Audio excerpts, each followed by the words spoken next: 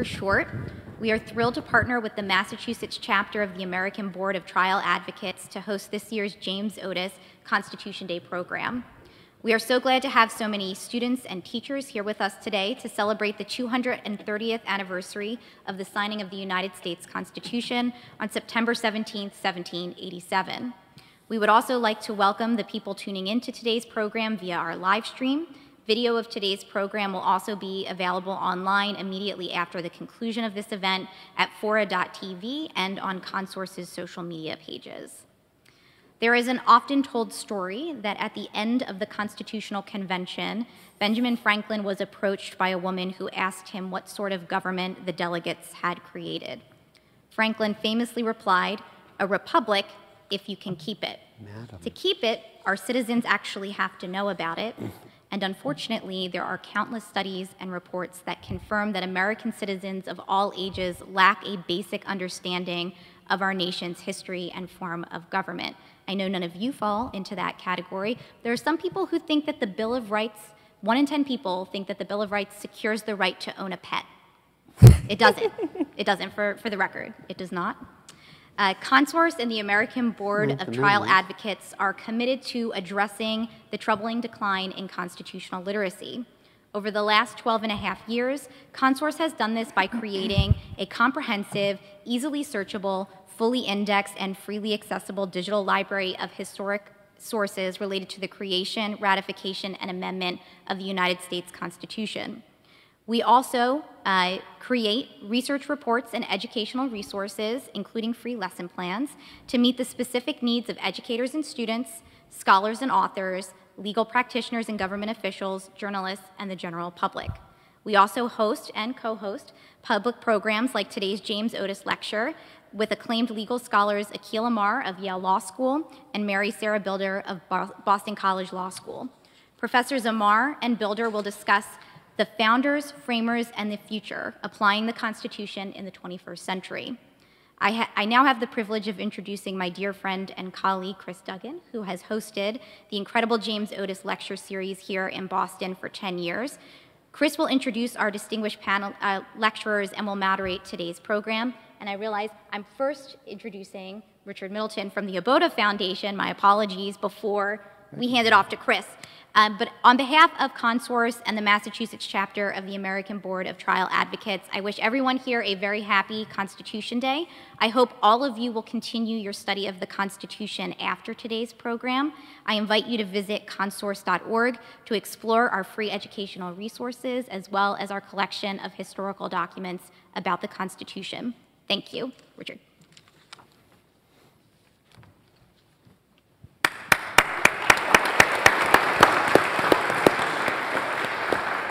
Before you get started, Richard, let me just say this. Thank you all for coming to our 10th annual James Otis Lecture. It is a great honor and privilege to be here at the EMK for the first time, and we thank the folks here at the EMK for making this such a wonderful place to hold this lecture. To my right is my friend Richard Middleton, who is the president of the Foundation of the American Board of Trial Advocates, one of the co-sponsors of this event. Richard is an attorney in Georgia, so he's come all the way up here from Savannah, Georgia. He is a graduate of Washington and Lee University and Washington and Lee Law School. He's a past president of the Americans Association for Justice, which at one time was called ATLA, and is, among the many other titles that he has or currently holds, is a co-chair of the American Civil Roundtable. Mr. Middleton. Thank you, Chris. Well, I want to welcome all of you to the EMK. And I want to tell you, I just want to take one moment and talk about what ABOTA, the American Board of Trial Advocates, is all about. ABOTA is an honorary association of trial lawyers who work both on the defense side of cases and on the plaintiff side of cases. In other words, lawyers who bring lawsuits and lawyers who defend lawsuits. And that is a civilized way to resolve disputes. And our forefathers saw the importance of this and, in fact, embellished their understanding of the need for an organized and literal way to take care of civil disputes by passing the Seventh Amendment. And ABOTA is dedicated to the preservation of the Seventh Amendment. You all know what the First Amendment is, free speech. We hear about it every day now, don't we? All weekend we've heard about the right to free speech. And the Second Amendment, the right to bear arms. God, that's talked about all the time. But very seldom do you hear about the Seventh Amendment, and that is the right to a trial by jury in all civil disputes that you bring. And it is under constant assault. You all probably know, you've heard of arbitration and compulsory mediation, where courts make you sit down and try to settle disputes without getting before a jury. I'm not here to debate those two premises, but I do want you to understand that ABOTA is about making all of us, Chris, myself, and others who practice in the courtroom, to be better practitioners. It teaches us to be more civil. We have professional education programs because we found that our profession constantly needs to be updated and reminded of the needs to be civil towards each other, civil towards the parties to disputes, and civil to the entire process. And then we also have educational programs where we reach out to young people like you. The James Otis Lecture Series is but one example of our programs. And that's due in large part, completely due to Chris Duggan. The James Otis Lecture Series, if I may have one more moment. Chris, it was his vision, it was his concept. He put it together, he brought it to the Commonwealth of Massachusetts, and then he came to ABOTA and he said, this is a program that is so dynamic, we really ought to do this nationwide. And so we indeed are. I want to tell you that last week I was in the state capitol in Austin, Texas, and they had a James Otis Lecture Series. And I want to tell you that it's a much bigger state and many more people, but you all have more students here than Texas did last week. So congratulations. Welcome. I hope you get a lot out of this, and I hope living in the society that you are in today's climate, that you will take away from this lessons that you will hold dear to your heart, and you will respect what the founders did and what we all are trying to do to keep this country on the straight and narrow path. Thank you very much, Chris. Thank you, Richard.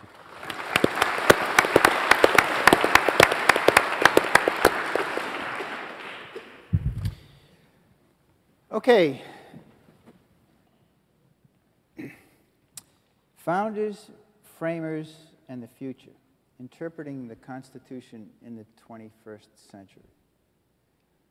One of the real challenges that we have, I think, is trying to apply a document that was written in the late 18th century to 21st century problems. Does what the framers thought when they were debating what became the United States Constitution in Philadelphia in 1787 have any bearing at all on how it should be applied, it should be interpreted in 2017? How about what the people who listened and debated over it during the ratification process? Does that have any bearing on how the Constitution should be interpreted and applied? Or do we need a living, breathing Constitution redefined as we go along to deal with problems that could not have been envisioned by the forefathers in 1787 or by the framers of the 14th Amendment in 1868? Those are the central issues that we're going to deal with today, and we have the two preeminent scholars in the field in these issues. We're very lucky to have with us, to my far left, Professor Mary Sarah Bilder. Professor Bilder teaches American legal and constitutional history, as well as property and trust and estates at Boston College Law School. She is a graduate of the University of Wisconsin in Madison. She also has a JD from Harvard University. I've heard of it. It's the school across the river that people go to when they can't get into BC. And after getting a JD from Harvard, she got both a master's and a doctorate in history, the history of American civilization and American studies from Harvard. She was a clerk to the Honorable Francis Murnahan at the Fourth Circuit Court of Appeals. Her scholarship has focused most recently on the history of the Constitution, James Madison, and the founders, the history of judicial review, and the colonial era, and the founding era of constitutionalism. Her most recent book is this one here, which is a terrific book, and it's called Madison's Hand, Revising the Constitutional Convention, and it's about the notes that James Madison took. As many of you probably know, Madison took copious notes, at least for a while, during the Constitutional Convention.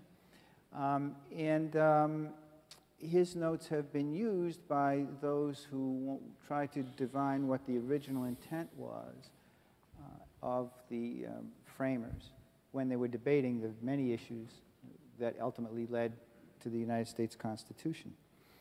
This book won the 2016 very prestigious Bancroft Prize in American History and Diplomacy, and also the James C. Bradford Prize for Biography from the Society of Historians of the Early Republic. She has published several other books and articles, and has published in virtually most of the really prestigious law journals, including the Yale Law Journal, Stanford Law Review, Yale the Journal of Law and Humanities, George Washington Law Review, and others. She has been granted more honors and grants than I can go on about right now. She's a member of the American Law Institute, the Colonial Society of Massachusetts, the Mass Historical Society, has been a visiting professor at Columbia and at Harvard, has appeared in documentaries by the Documentary Group, the History Channel, and also served as a legal history consultant to Steven Spielberg in the movie Armistead. And for those of you who are interested in going to law school one day, I have to include this. Professor Bilder is the author of a blog on how to teach the rule against perpetuities in an hour. And as someone who took property and could never figure out the rule against perpetuities, I wish that blog had been around when I was there. Would you please join me in welcoming Professor Mary Sarah Bilder?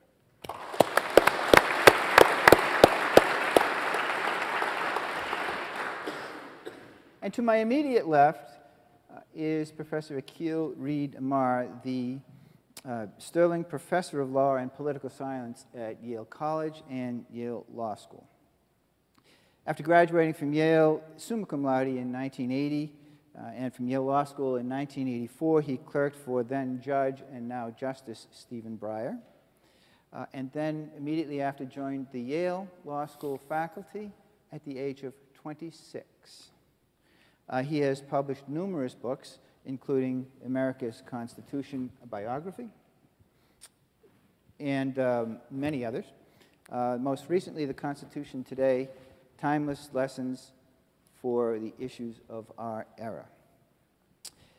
Professor Amar has his work has been cited favorably by the United States Supreme Court justices in more than 30 cases.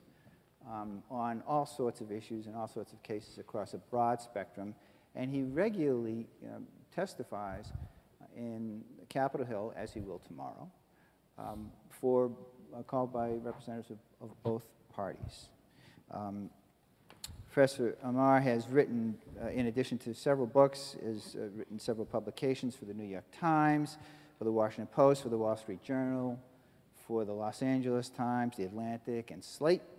And he was an informal consultant to several popular TV shows, including West Wing, the Colbert Report, and Charlie Rose, and the O'Reilly Factor, which will tell you that he covers both sides of the spectrum, including his honors. He is a member of the American Academy of Arts and Sciences, a recipient of the American Bar Foundation's annual Outstanding Scholar Award, the Howard R. Lamar Award for Distinguished Service to Yale, and the Devane Medal for Yale's highest award for teaching excellence. We are very honored to have with us today Professor Akhil Reed Amar.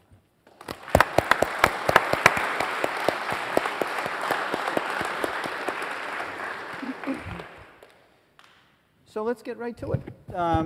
Professor Bilder, let me start with you. When this book came out last year, I read it almost immediately. It is a terrific book. Thank you very much. But I must say, the topic didn't necessarily jump off the page to me, and I was wondering how you came about, you got interested in the topic, and how you came about writing a book on Madison's notes. Yeah, how many people in the room have had to write a research paper? So being a law professor is a lot like having to write a research paper every semester or every year, and you know the problem with writing a research paper is you have to do a lot of research. So I'd done a lot of papers with a lot of research, and I had little kids, and I thought, well, I'll do a paper that doesn't require a lot of research. I'll do a paper where all I do is read James Madison's famous notes of the Constitutional Convention, and then I'll just think about it. And then I'll just write a book about what I think it was. So it was a great idea for a research paper. Maybe you can try it yourself sometime. And James Madison is the person who wrote the notes of the Constitutional Convention. How many of you have studied the Constitutional Convention?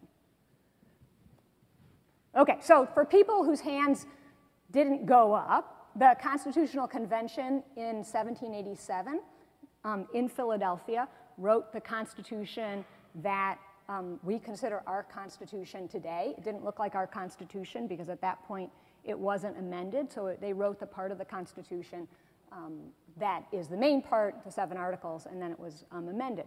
And there was an official recorder for that, but there weren't cameras in those days, and the public wasn't allowed to watch. And so one person took notes of every single day, and that's James Madison, who was a young delegate from Virginia. And James Madison's notes are the way that we know most of what happened at the convention, because in his notes, the convention seems very exciting, because he took sort of like a play what everybody said. So that was the great text, and I thought, well, I'll just read that one text and do my research paper on that. And I started thinking, trying to figure out, like, what was the version of those notes that was closest to the ones that he had written that summer. And as I worked my way back through older editions, back and back and back in time, towards 1787, I began to realize that the document that we have taken to be James Madison's notes, which most people thought were James Madison's notes just as he was writing them, were actually James Madison's notes as he kind of rewrote them somewhat, and then maybe wrote them a little bit later, and then fixed them over time. So he'd be a sort of more important person, and the convention would take on a more important meaning. And so I decided to write a book about how if we go back to his notes, try and reconstruct what his notes were when he took them that summer of 1787, we can go back and see what the convention was like for the people who were there. That is, try and get back in the space where it was a very exciting moment. They were trying to figure out all sorts of things. They didn't know about the future, and that's what they wanted, that it was sort of not as boring as it's sometimes done. So that's what the book tries to do. It tries to imagine what the convention felt like when you're a 36 or 37-year-old person in a room with a lot of people way more famous than you, and you're trying to sort out which way the country should go.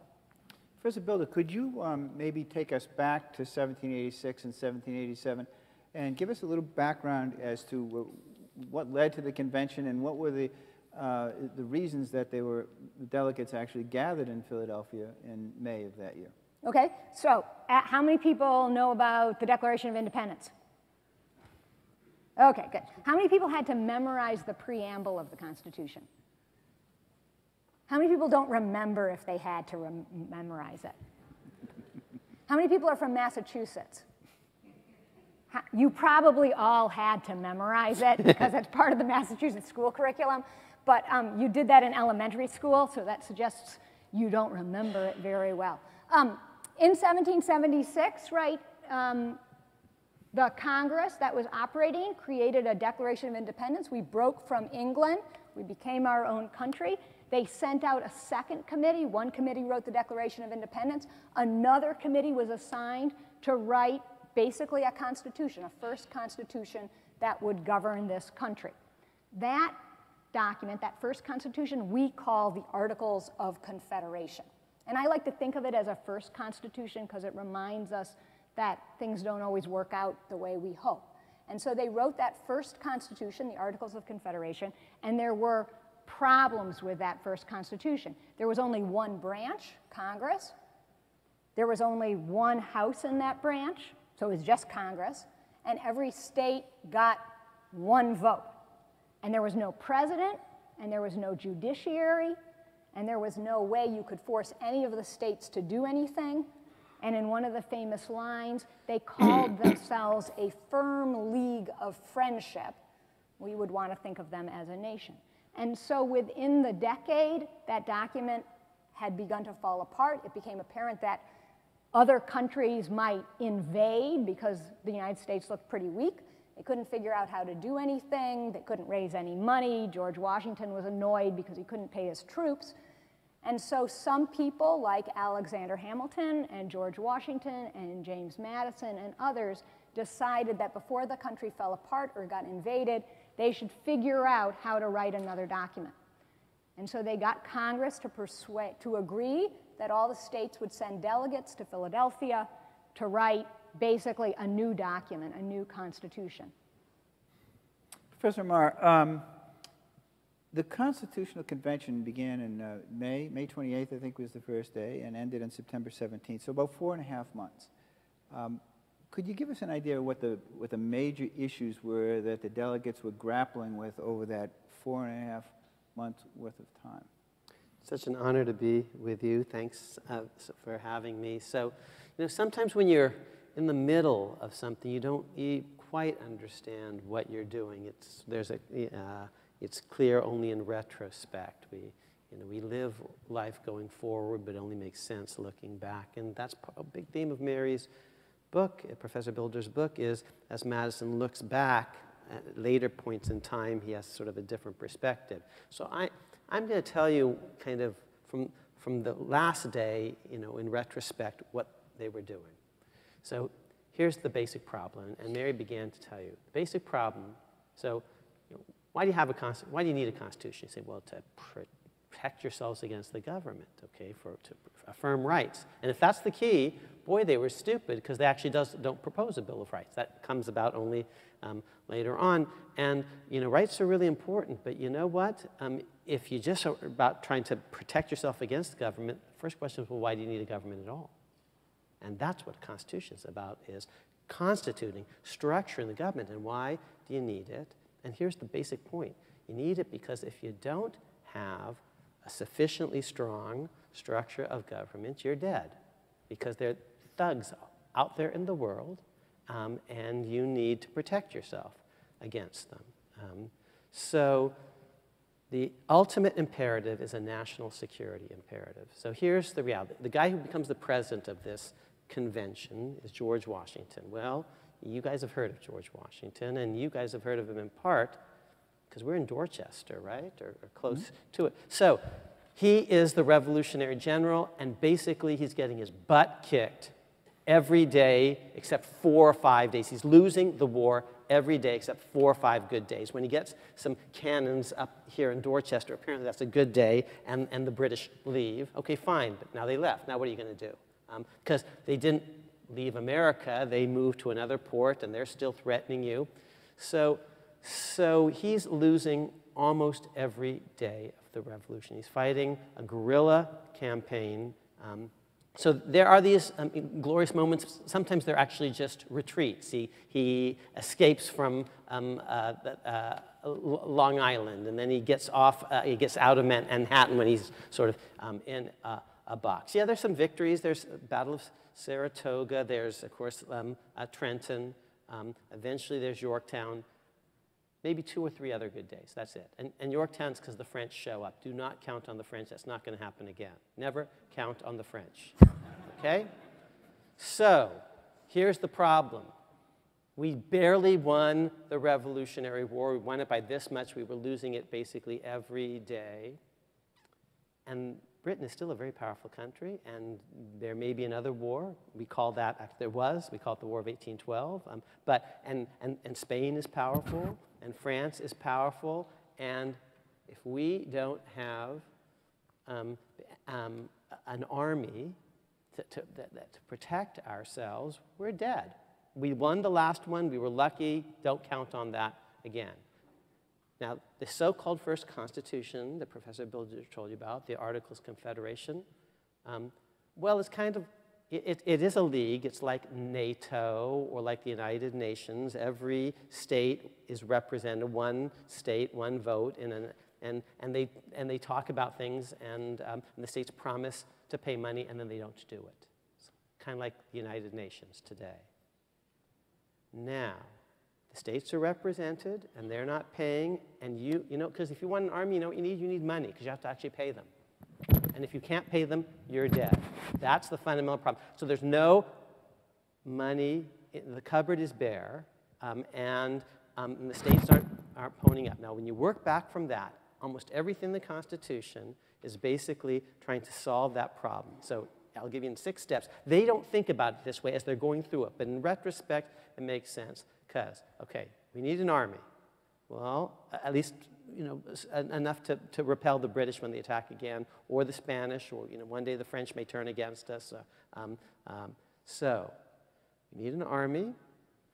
We need to pay the army. We need money.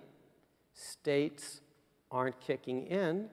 So we need to tax individuals, because individuals can be made to pay. When Virginia doesn't pay, what are you going to do? Put Virginia as a state in jail?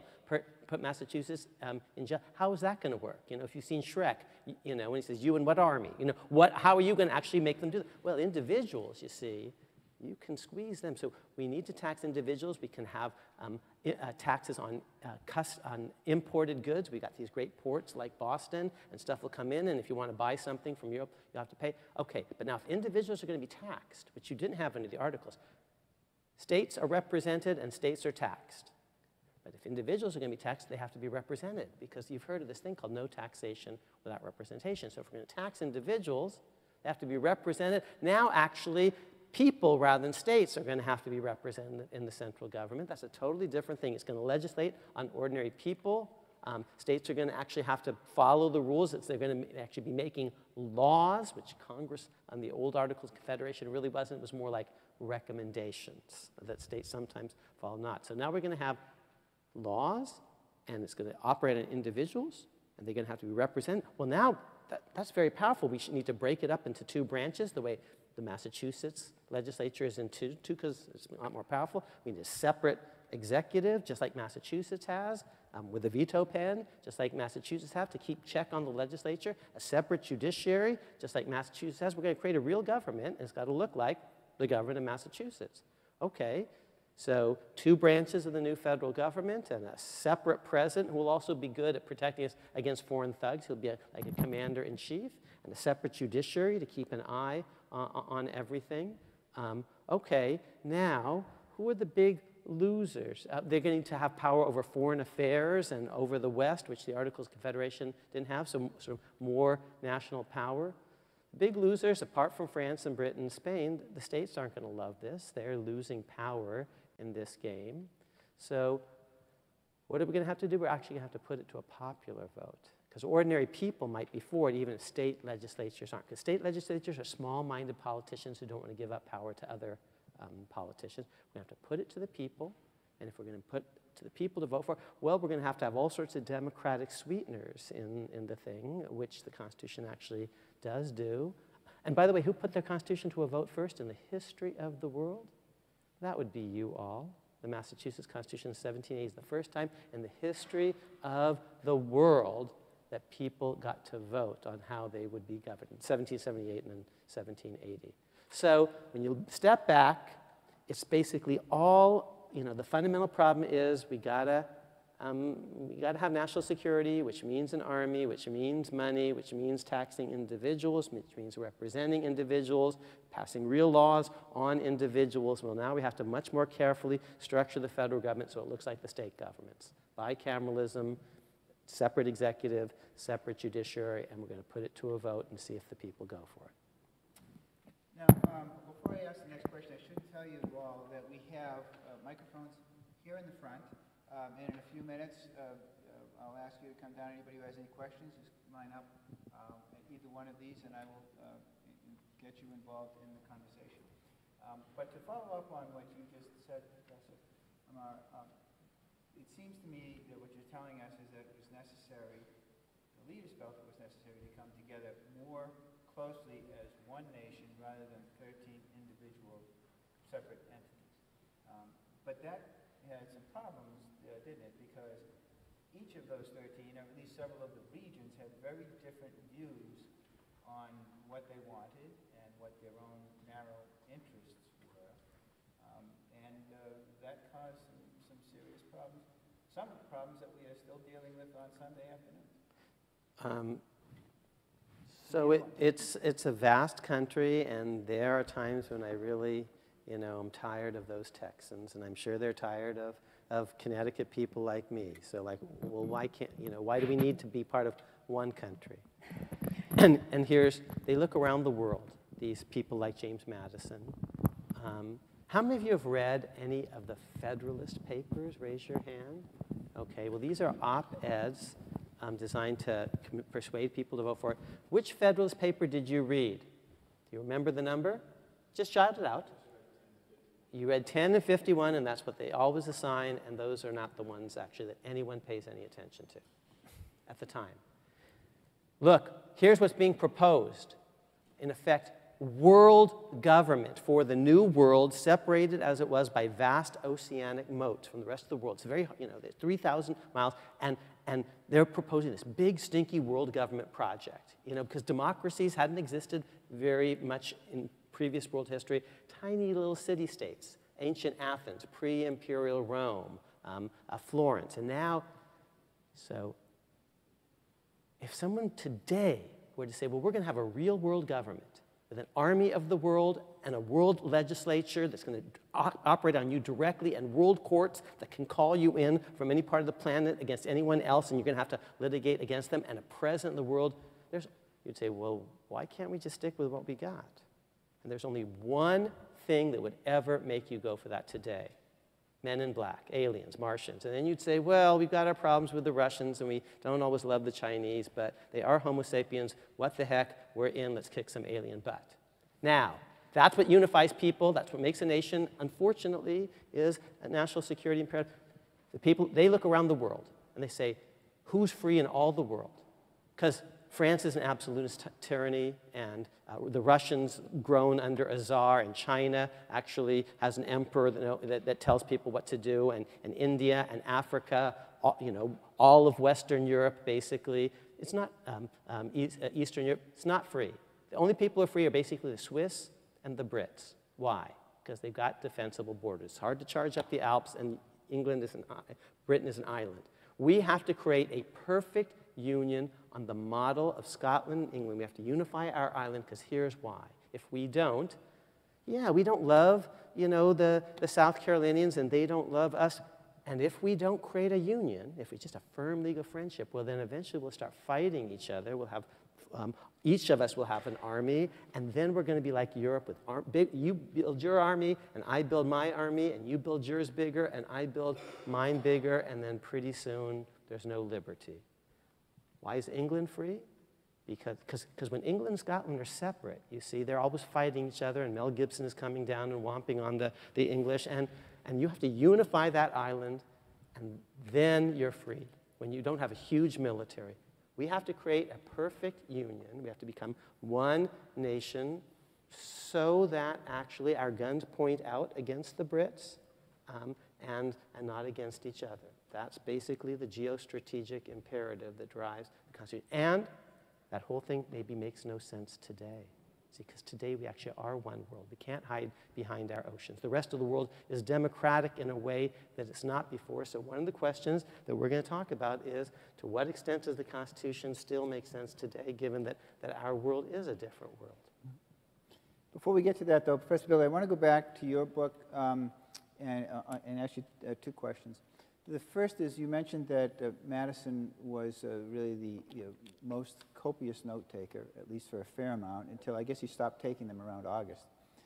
But there were other people who took notes as well. However, the Constitution passed, the group passed a rule of secrecy, absolute secrecy, before they did anything. What impact did that have on how this debate took place and how the information got out to the people?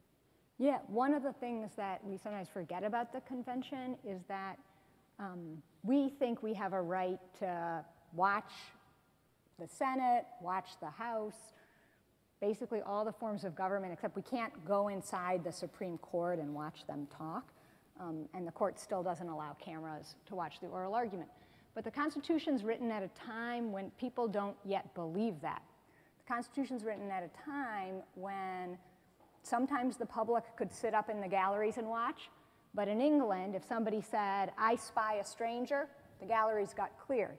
That is, nobody thought at the time that the Constitution was adopted yet that the public had a right to watch everything that happened. And so the convention, in this respect, actually is sort of more the norm than we would think today. In fact, when the Senate, you're sitting in the Senate chambers, when the Senate first opened in 1789, they didn't let the public in.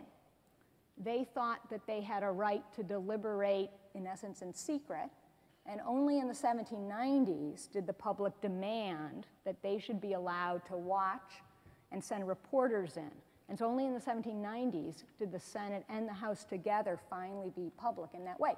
So the Constitution was written behind closed doors, and they did that because they thought there would be a lot of things that people would disagree on, and if everybody was running back and trying to find out what everybody thought about it, they couldn't sort of solve problems first. So that summer, they were very careful. They kept the doors closed. They didn't let anybody who wasn't elected to participate. And they fought their way verbally through an enormous number of issues. And let me just talk about a couple issues just so we get them.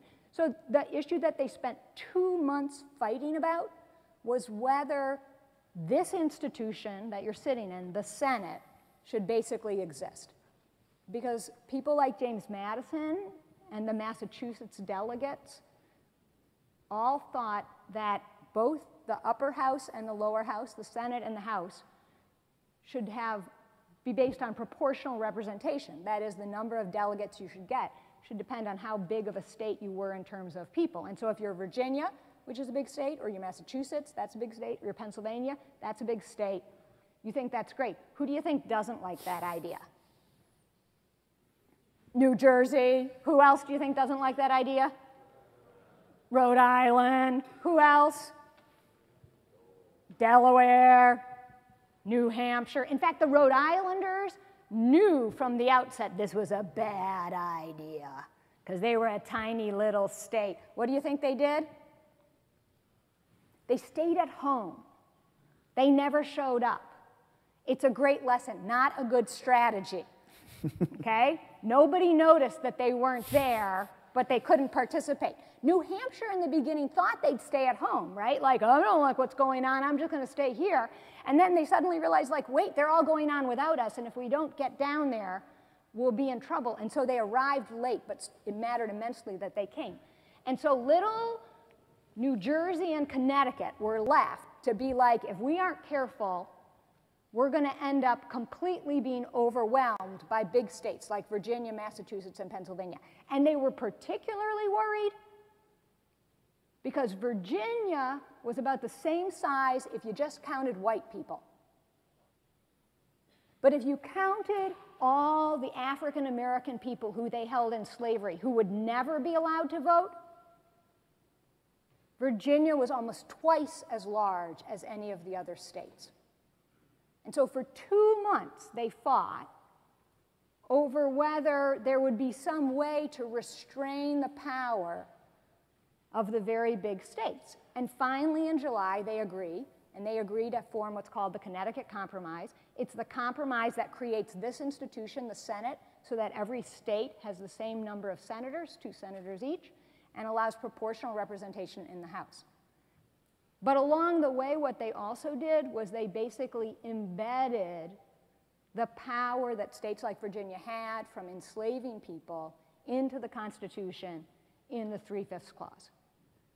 And I think this is something that Professor Amar and I both in our books think is really important to understand about the Constitution that was written in 1787, that it was a Constitution that was built on a fundamentally wrong thing, which was people held other people in slavery, and they held African Americans in slavery. And the Constitution gave more power to states that held people like that. So for a very, very long time in this country, ironically, the more enslaved people your state had, the more power you as a state or a region had.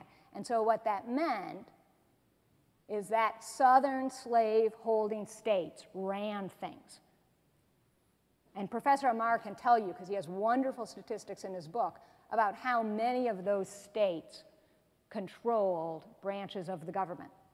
Could one of you explain how exactly the 3/5 clause that you alluded to, Professor Bilder, came about, and how it, in effect, worked to result in, what, 5 of the first 6 presidents being from slaveholding states, or 6 of the first 7? Yeah, let me let Professor Amar do that, because he does a great job in his book of this. By the way, let me just say one other thing. The reason that I told you that the Federalist 10 isn't the place to look, if you had an op-ed like why we should have world government, you wouldn't wait till your 10th op-ed to make it, would you? So if you go home tonight and you have to read any Federalist paper, read 8, which summarizes all the early Federalist papers. The 3 big themes of the Constitution, I think, are democracy, national security, and slavery. I told you a lot about national security, and that's what the entire early Federalist papers are about. How we need to create one nation, because if we don't, we'll start fighting against each other, but if we're able to unite, then we'll survive. So that's the geostrategy, national security point. I told you they put the thing to a vote. We, the people, Professor Bilder asked if you'd read the preamble. Well, we, the people, ... for common defense, among other things, do ordain and establish this Constitution. So we actually put it to a vote. That's the democracy point. And we're going to get to vote for a House of Representatives, which you didn't get to do under the Articles of Confederation. And there are no property qualifications to be a member of the House or the Senate or the presidency. Democracy, geostrategy, or national security, but now the slavery theme. Those are, I think, the 3 big themes of the original Constitution. When I was your age, I thought, well, yes, 3/5 is so offensive. Everyone's equal. We're all God's children. We're all created equal. But if you think that way, then you'd think that it should be 5/5. Everyone counts for 1, free and slave. No, because as she told you, the question isn't, are slaves voting? Of course they're not voting. The question is slave states and how much credit they're going to get for the existence of slavery in their states. So if you're actually a principled anti-slavery person, and so it should be 0. You should never, ever get more seats in the House of Representatives because you're actually enslaving people. And since she was a consultant Amistad, slave catchers, they go over, kidnap people who were born free in Africa. People die in these slave wars, just like they're diamond wars today. So all these people are being kidnapped and killed. They're brought over across the Atlantic in a hellish middle passage in which a quarter of them die. They're thrown overboard. It's just horrible, dying of disease. And when they reach here, and they're sold off on auction blocks, and families are torn apart, children from their mothers, husbands and wives, the state's getting more seats in the House of Representatives when you do that. That's horrible. So it shouldn't be 5/5. It shouldn't have been 3/5. In principle, it should have been 0/5. But certain states, like South Carolina, don't want that. The Deep South doesn't want that. Virginia's kind of in the middle. Where did they get that number? They kind of plucked it from a hat in a way, but here's where they originally got it. Under the Articles, they got it actually originally from an earlier debate about taxation and how much each state should actually pay into the coffers of the Articles of Confederation. The thought is, well, if you're a wealthier state, you should pay more. And so we're going to apportion each state's quota dues to the UN. America pays a quarter of the UN dues because we're a very wealthy nation compared to the rest of the world. And so our UN dues today are based on our wealth. So the Articles of Confederation said, well, the wealthier states should pay more. But they don't have actually a real great way of actually apportioning how wealthy each state is. So they said, okay, we're just going to count the people. The more people you have, kind of on average, the wealthier you're going to be. So let's actually just count people. That's a rough proxy, a crude measure of wealth. Well, now, how do you count slaves? And in that debate, you know, the North says, oh, these slaves, they're very productive. They should be counted at one because you can actually whip them and make them do a lot of work. They're more productive than lazy white farmers. So count them as one. And the Southerners say, oh, no, they eat a lot. You can't get any work out of them. You should count them as 0. And they end up counting them as 3/5 when the South wants it, you know, as low and the North wants it as high. But that debate was all about who's going to pay taxes when each state is assessed a quota, but somehow it gets pulled in just because it's what you call a focal. It's just a number that people have thought about. It's kind of connected to slavery, so now they're bringing it in the debate about representation. How much extra should Virginia get over Massachusetts and Pennsylvania? Because Virginia has all these slaves. And in that debate, actually Virginia wants it high and Massachusetts wants it low, but they just pluck this number out of a hat 3/5. And here's what she didn't quite say, and then I'll shut up. Look, you say, well, we don't have that anymore, Professor. You know, we got rid of that. There was this thing called the Civil War. Why do you have the Electoral College, which generated a president who got fewer votes than the person who ran against him? Well, you were taught, oh, it's because they didn't really believe in democracy. Well, they put the thing to a vote. It's actually very democratic for its time. I don't think that's the reason. You were taught, oh, it's a balance between big and small states. Well, how come the big state guy wins every time? The first 8 of the first 9 presidential elections are won by a Virginian, okay? And Massachusetts is the 9th, John Adams, and then John Quincy. Well, that's the 2nd or 3rd biggest state, depending on how you count. It also included Maine at the time. The big state guys win all the time. Only 3 state presidents in all of American history: Bill Clinton, Franklin Pierce, Zachary Taylor. That's it. It's not a balance between big and small states, the Electoral College. It's not because they don't believe in democracy. It's slavery. Because if you had just a direct election of the president, Virginia wouldn't be very happy because its slaves can't count in that. They're not voting in an election. Pennsylvania is going to do well. Massachusetts is going to do well. Virginia, not so much. But if you have an electoral college, you can give each state credit for its slaves, because remember, 3/5 isn't just the rule for the House of Representatives, it's also the rule for the number of electoral college votes a state gets, because that's based on 2 senators for each state plus the number of representatives, which in turn is based on 3/5. The Electoral College was all about slavery. This is not what I was taught when I was in high school. It's what I have come to believe, and I think a lot of Mary's work looking at Philadelphia provides further support for that thesis. She and I both think slavery is a bigger deal than our teachers taught us it was. Professor Bilder? Yeah, no, I totally agree with that. And I think it's one of the things that's sometimes hard when I think of you know, like, how do we think about a constitution? How do we think about a constitution that we know in 5 places without ever using the word slave protected the right of some white people to own others? Including James Madison, Right. who, as you say, never frees his slaves. Right. James Madison owned over 100 people in enslavement. He never freed a single person. And he knew slavery was wrong. He wrote that slavery was wrong. He understood if you were a slave, you would want to be free. But he did not get himself out of that, and nobody in that generation figured out how to write a constitution that didn't have that. So one of the things with the Constitution is the Constitution that we have today has some things from 1787, that's part of the 1787 Constitution, and then it has a whole lot of things that are different because the Constitution's been amended.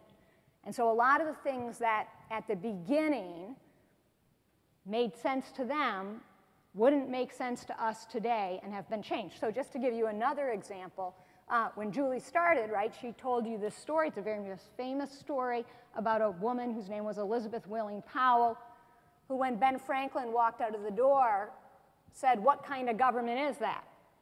And I actually love that story because what does it tell you people like me were? We were outside. Somebody always says to me when I give a talk, like, who would you like to be? And I'm like, I wouldn't have been there, right? I mean, I wouldn't have been there because women weren't allowed to participate. Now, women, that's not, everybody doesn't think that. In the 1790s, women vote in New Jersey. But they don't vote for the people that a lot of the people in power think they should be voting for, so the New Jersey Constitution is changed to bar women from voting. But so our Constitution, one thing that's very important about our Constitution is that our Constitution has changed over time. I was thinking about that when we heard about civil juries. Because one of the things our Constitution does in the Constitution is it protects the right of criminal juries, of juries in criminal cases. But it doesn't protect the right for people to have a jury in a civil case. And in some ways, a jury in a civil case is a great equalizer. It's a chance for people, even if they're poor, sometimes even if they're unrepresented, to get to plead their case before ordinary people, not just before a judge. And so we only get that protection because the Constitution's amended. So the amendment that gives us civil juries is part of a whole package of amendments that begin to change the 1787 Constitution in ways that are incredibly important to fulfill this sort of understanding that the Constitution is supposed to be a constitution about we the people. So when you put it to people to vote, the first thing they say is, dudes, you forgot the rights. You know, we've got a Bill of Rights in our Massachusetts Constitution. There's a Declaration of Rights in Pennsylvania and in a bunch of other states. You know, where is it in this document? The Constitution is crowdsourced, you see. And what we call the Bill of Rights is version 2.0. It's like Wikipedia avant la lettre. It's ordinary people saying, you very brainy people in Philadelphia, you were behind closed doors and you did forget some stuff. And that's just the beginning, these amendments. 5 times the original Bill of Rights, what we call the first 10 amendments, talk about the rights of the people. The people under the First Amendment can petition and assemble, and the people have right to keep and bear arms on the Second, and to be free from unreasonable searches and seizures under the Fourth. And there are retained and reserved rights under the 9th and 10th Amendments of the people. Why 5 mentions of the people in the first, the second, the fourth, the 9th, the 10th? Because it's coming from bottom up, from we the people, but not everyone. You see, as you heard, women in general outside of New Jersey aren't voting. What about even free blacks in other places? What about slavery? But that's not the end of the amendments. So eventually, these amendments, this is going to be democracy sort of exploding across time. They're going to get rid of slavery. They're going to promise equal citizenship, birthright citizenship for all, male and female, black and white, black suffrage. Women are going to get the vote and therefore get to serve on juries. Since you're mentioning juries, women aren't on juries because they're not voting, but these amendments are going to transform American democracy in our lifetime. 18-year-olds get the vote because if you're old enough to fight and die, possibly in Vietnam, you're old enough to vote on whether you should be in that war in the first place. So the amendments are a huge part of this ongoing intergenerational we the people story. I think we both believe that. Let's just stop for 1 second and ask that, because that's a great point about people voting. We sometimes forget this. How many people are going to be able to vote the next time there's a presidential election? Right. How many people, if the voting age was 21, would be able to vote in the next presidential election? A few people are like, me. Okay. We have a few older parents, teachers, yeah, me, okay. But that's an incredible thing, right? It's one of the most recent amendments that drops the voting age in elections from 21 to 18. And it's a perfect example of how under the original Constitution, you were all disenfranchised. None of you would be able to vote next time around. And now, right, like I have a 14-year-old daughter who listens to political podcasts. How many people listen to podcasts? This is like, I'm always telling people this. I know senators and things, they're like, podcasts, who ever heard of a podcast? I'm like, I'm telling you, future voters, they're all listening to podcasts, right? This is one of the most important amendments, I think, of recent amendments, is allowing people who are 18 to be able to vote, just like to be able to do military service, to becoming a full citizen at that point. I won't say anything about the drinking age because I actually think that should be 18 too, but we're being taped, so that's probably a bad thing to have said. I'd like to get up now to the second part of our talk, but before I do, I'm going to claim the right of the chair here to go back to one issue in the Constitutional Convention, because I think it's really funny. How many people here have either watched the play Hamilton or heard the music? Pretty cool, isn't it? Hamilton has become a rock star in our time, much to John Adams' dismay, no doubt. But Hamilton actually gave a speech in June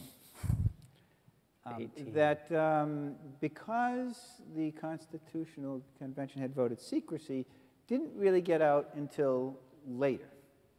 And I was wondering if, Professor Bilder, you could talk a little bit about that speech. It's because it's actually mentioned, if you listen to the music, it actually is referred to in one of the music pieces. Yeah. And it ends up coming back to haunt him a little bit. Yeah. Okay, so here's the, my daughters are always like, how come you have to write about something boring like the convention? Because the convention, if you've seen Hamilton or you know the soundtrack by heart, you know the convention gets like, I was at the Constitutional Convention, okay, and then it goes on to other things. So the Constitutional Convention is very short. Even writing the Federalist Papers is very short. Alexander Hamilton was at the convention. The other two members of the New York delegation couldn't stand him. And they knew that all they had to do was disappear and he couldn't vote, because you needed 2 people from your state to be there in order to vote.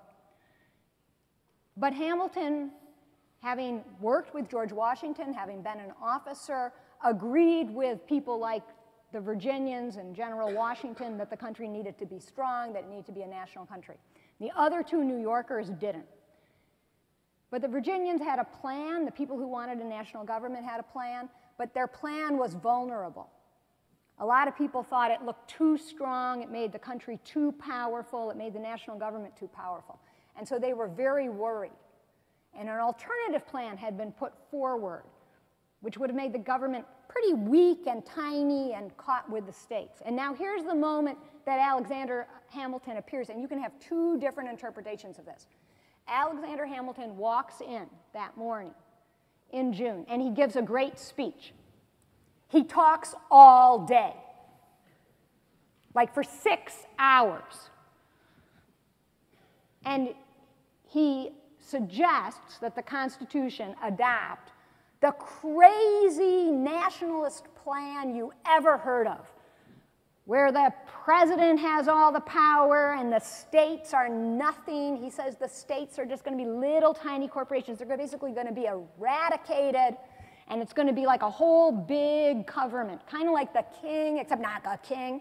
And the president will serve for life, and all the people in the Senate will serve for life, and the judges will serve for life.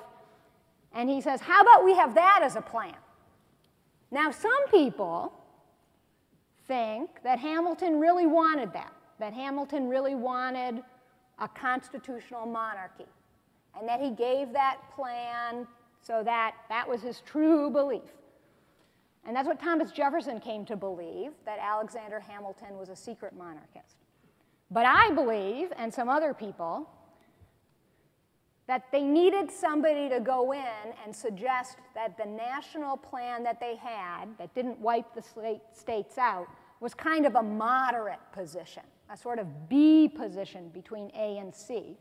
And that Alexander Hamilton, who thought he was pretty smart, who already knew he didn't have any vote, who'd done all sorts of things that Washington had asked him, I think Alexander Hamilton went in and gave that speech because they needed somebody to basically be willing to almost sacrifice himself a little bit to make sure that the national plan wasn't completely lost.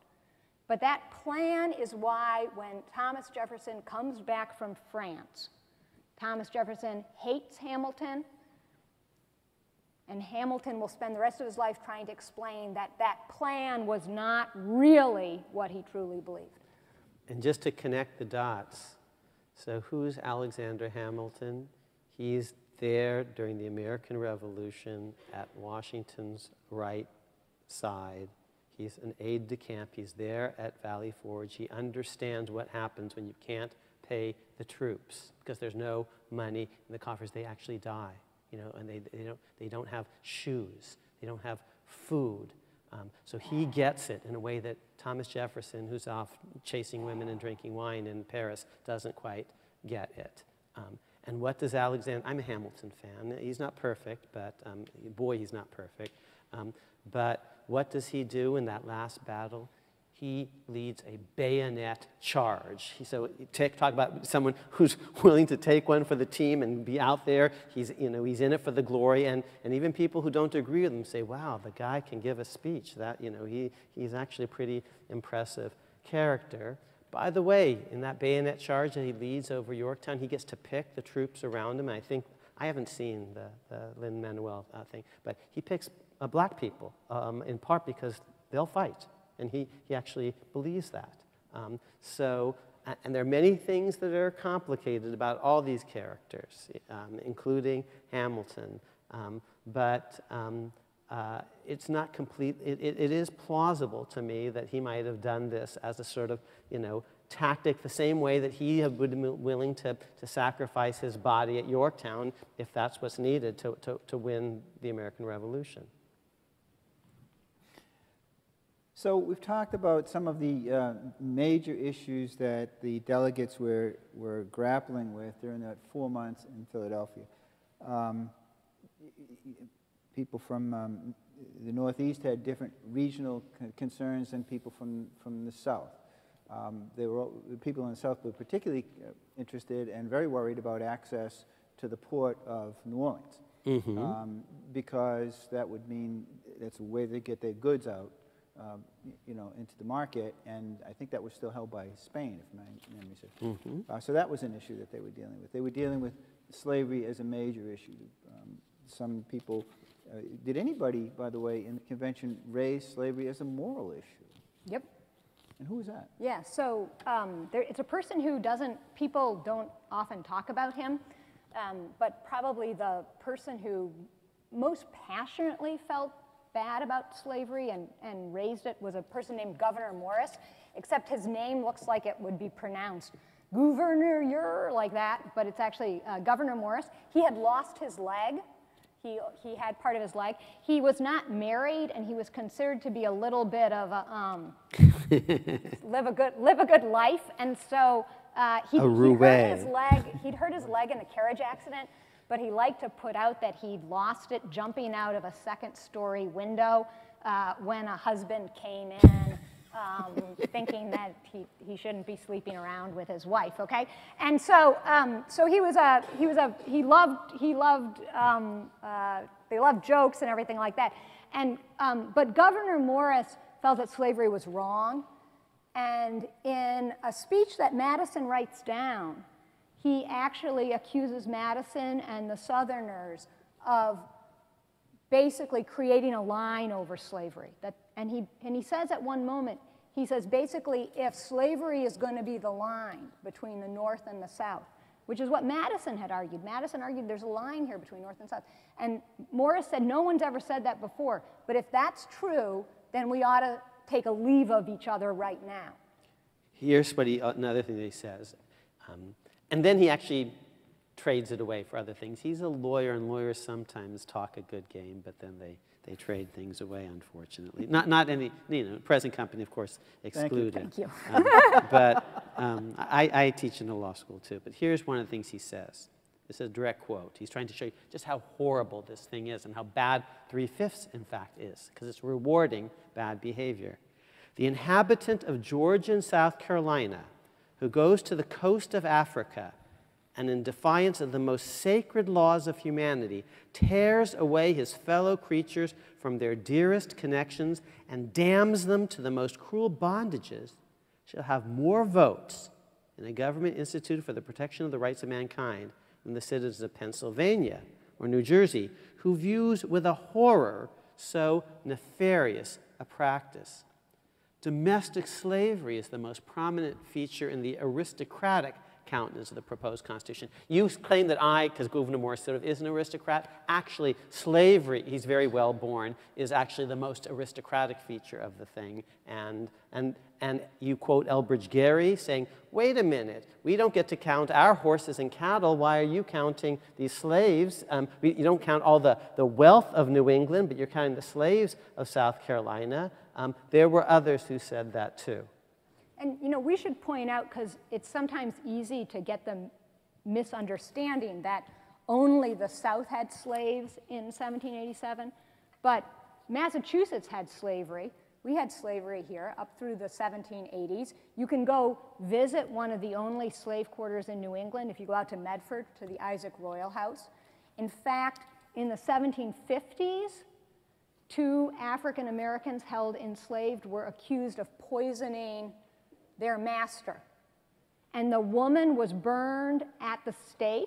That's not what they did to people accused falsely of at Salem. They hung them. She was burned in Massachusetts.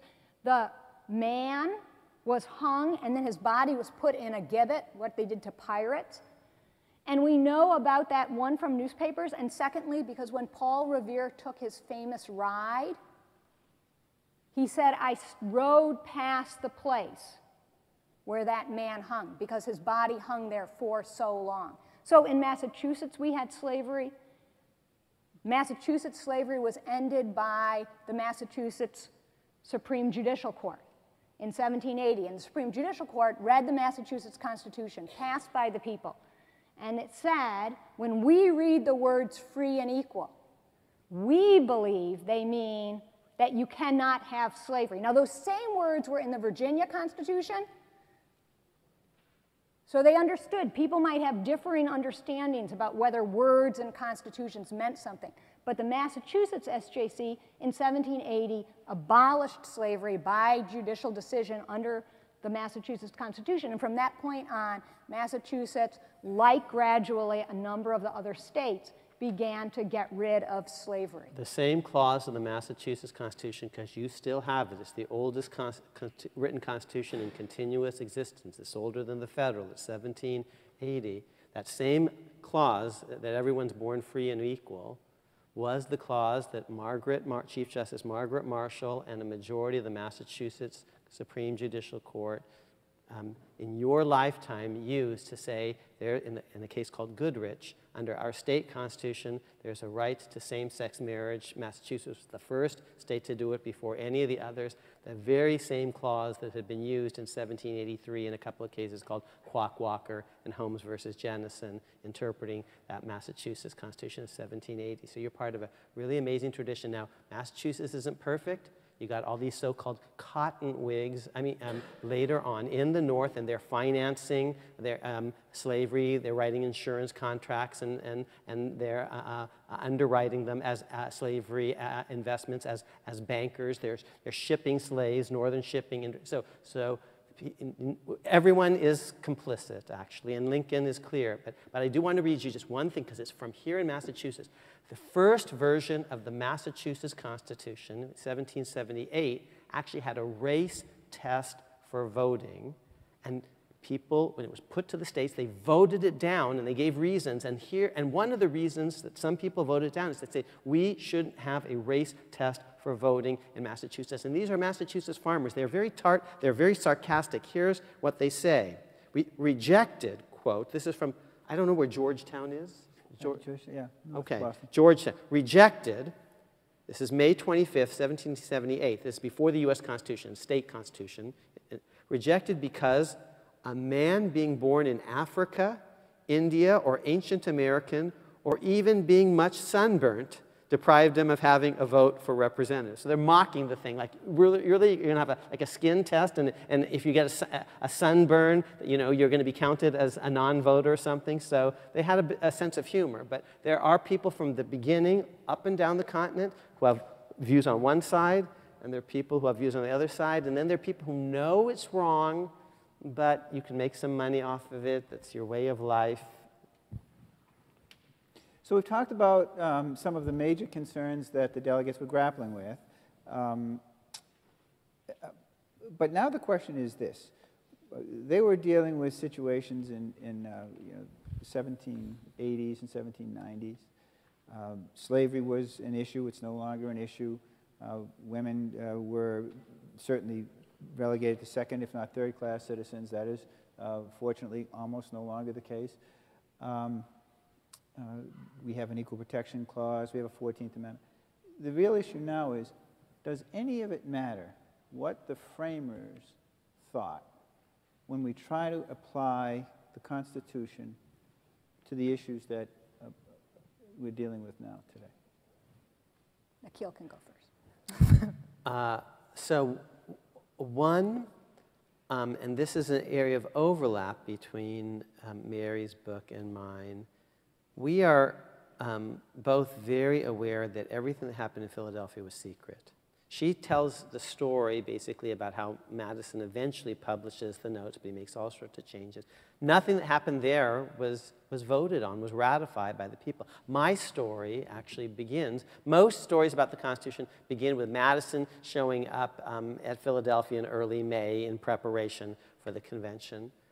My story begins in late September of 1787, 230 years ago today, because that's when it went public, when the people got to look at the proposal and decide whether they were for it or against it. Yes, no, we do, we don't. And so I tend to look not so much at the framing, which was secret, but the ratification process, which is public. And the Federalist Papers, you see, they're public op-eds, and and they're saying vote for it, other people saying no, vote against it. And my claim is actually the Federalist Papers that were most significant weren't the Federalist 10, which weren't written at the time, but actually early op-eds, culminating in 8 saying we need this for geostrategic reasons. Okay, so I look at the ratification, what we actually agreed to. I think that's important.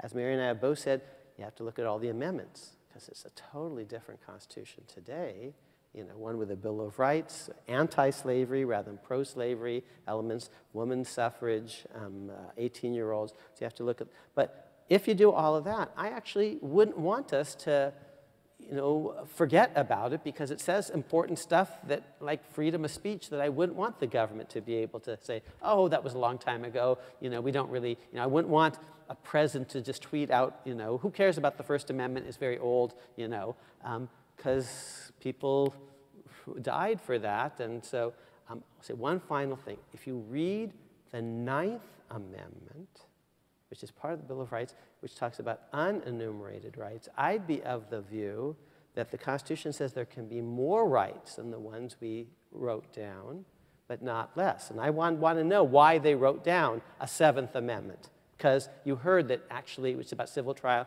maybe we're not doing justice to it. Or a 4th Amendment, why we have a right against unreasonable searches and seizures, because this is a James Otis form, and he was important in the ramp up to the 4th Amendment, the famous writs of assistance controversy and other things. I want you to know why we have a First Amendment, freedom of speech, freedom of the press, free exercise of religion, and the like. I would want us to have all of those rights, and they'd be at least as broad as they were originally understood by the people who adopted and ratified them, not behind closed doors, but who ratified them. I want them to be at least as broad. But the 9th Amendment says there are unenumerated rights as well. So I'm just going to take issue. It's not fair, but Julie actually said, 10% of the people say right to have a pet is in the Bill of Rights. I actually have a book. I didn't know that was going to come up, but it's called America's Unwritten Constitution, and one chapter actually talks about, among other things, all these unenumerated rights, like the right to have a pet dog, the right to play a fiddle, the right to wear a hat, the right to raise your family. Actually, courts do protect these. These are unenumerated rights. So I would say more rights rather than less. And evolution, as society evolves, yes, I would say you can have more rights, but I wouldn't want you to have less. If you're going to have less, we have to amend the Constitution. Took a lot of sweat and blood to put these things in there. Let's not lose them lightly. So I might be, in that sense, more of an originalist type than Mary, but I'll let her speak for herself. Yeah, so I was trained as a lawyer, but also as a historian. And whoops, and now you're not going to be able to hear me. I can see the person who's doing this being like, she needs to put her mic back on.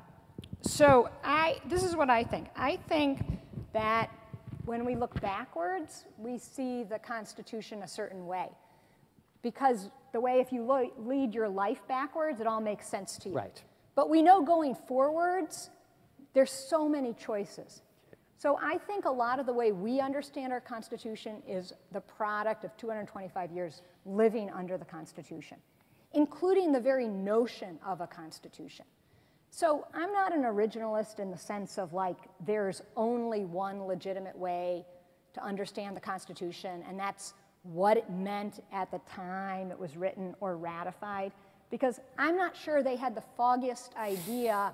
They didn't even know how many people were going to be on the Supreme Court or what a Supreme Court would be. They didn't know how it was going to be amended or anything like that. But I think that's different from understanding the history. And I think understanding the history is incredibly important in making sense of the Constitution and understanding what I think is two of the most important aspects of the Constitution. One, they were trying desperately to stabilize and protect the country. And that's why sometimes I go out and people say, well, don't you think we should really have a new Constitution? And I'm like, no, not really, because basically I think if you think about the Constitution at its most fundamental level as a Constitution to stabilize and protect the country, it does a pretty good job of that, because it was written at a very high level. Right? And secondly, I think I'm always like, the second most important thing is that the preamble says, we the people, in order to form a more perfect union. And they wrote a letter to Congress. There's one letter that says what they actually thought they were doing. And it echoes this notion of more perfect. They did not think they'd done everything right. They never said this was a perfect document. They never said everybody can never touch it. They said we tried our best. But we understand there are things that might be difficult. In their own lifetime, they amended it. And they created a court with a lot of them on it that tried to interpret it. So I personally think everybody should memorize the preamble. Like, I would love to have everybody forced to memorize the preamble, because I think it reminds us that we're always trying to be a more perfect union, and that is in the Constitution itself. And since Mary talked about whether you guys are going to vote next time, and here's the point, even if you don't just have a right to vote, maybe you have a duty to vote. No matter what the drinking age, you don't have a duty to drink, okay? You actually have a duty to vote. People died for this, just like you have a duty to serve on a jury when you're called, and your generation's going to decide what the 28th Amendment will be or won't be, and the 29th and the 30th. And that's why I pulled out my wallet here, because you look on the back, that's why the pyramid is unfinished. It's always gesturing upwards. It's never finished. It's never perfect. Here's what I will tell you. Almost all the amendments have actually made the thing better. They've made amends. They've actually expanded liberty and equality, with the exception maybe of prohibition, which actually was repealed. The 18th Amendment was repealed by the 21st, but the Bill of Rights adds all these rights, and then we get rid of slavery, we, the people, and then we promise equal citizenship and black suffrage and women's suffrage, and we get rid of poll tax disfranchisement in my lifetime and an 18-year-old vote. The amendments have actually made amends for some of the sins and lapses. They've made it better. It's more perfect, but it can be more perfect still.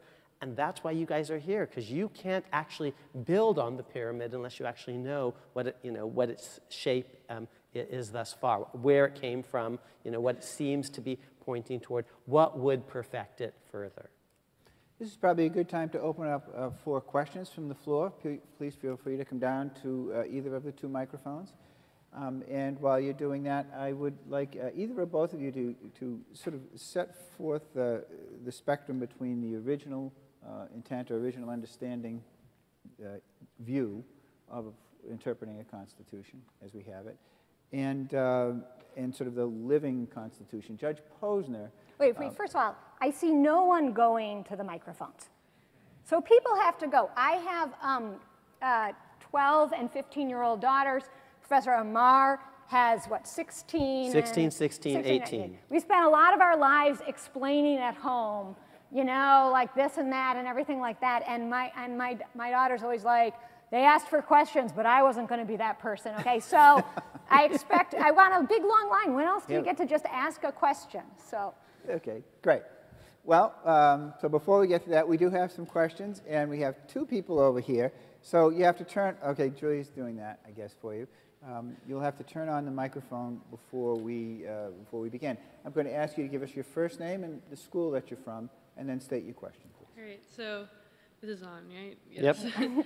I'm Maeve. I'm from Nantucket High School. I was just going to go back to when you were talking about the Electoral College and how, like, the 3/5 was affecting, like, positively slave states. Yes. And, like, you were sort of going into how that was affecting us today and how the Electoral College affected us today with how our president won the vote, though he didn't actually have the majority of the votes. And could you just further describe that for us? So why do we have the Electoral College? And your generation, if it wants, can amend it out of the Constitution or not.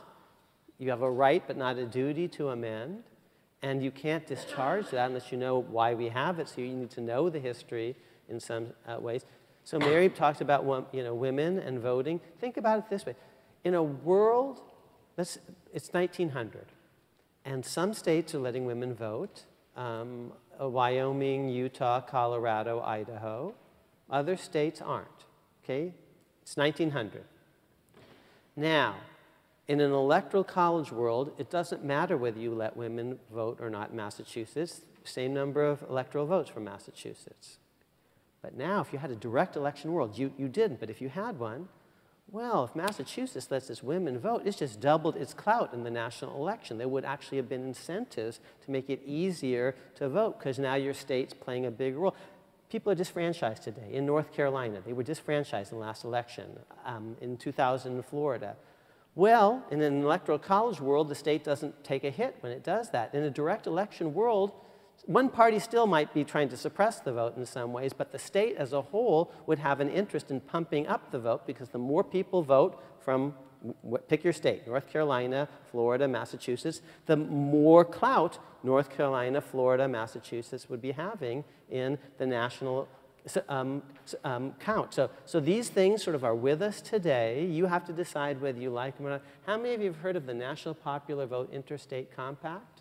It's this kind of weird, screwy system, kind of weird. But states could choose. You seem to like it. States, if they want, could choose to give the electoral votes, let's say in Massachusetts, not the person who wins Massachusetts, but to the person who wins the national popular vote. Can I just say, because just to show you people can disagree also. So I grew up in Wisconsin, and still in my heart of hearts, that's where I am. Until we get to the Super Bowl, and it's like the Packers versus the Patriots, and then I have split loyalties.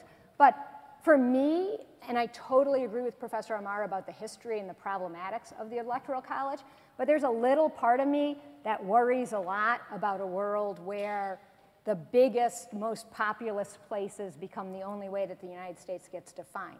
And so there's a little part of me that likes some of the mechanisms in the original Constitution that balance for smaller states, places where people are more diffuse, the politics of that. So now you see that's for you. That's the debate for your generation. You can't even sort of weigh in, unless you know. And you see, my utterly devastating response to Professor Bilder on that is, well, if that's so, then Massachusetts is pretty darn stupid, because we actually don't pick governors in Massachusetts by giving Otis and Lee some sort of extra clout or something. And boy, we're pretty damn stupid in Texas, because we don't give extra clout to some little counties there. And we're pretty darn stupid in California and Pennsylvania and in every other state. Call us crazy, but here's how we do it.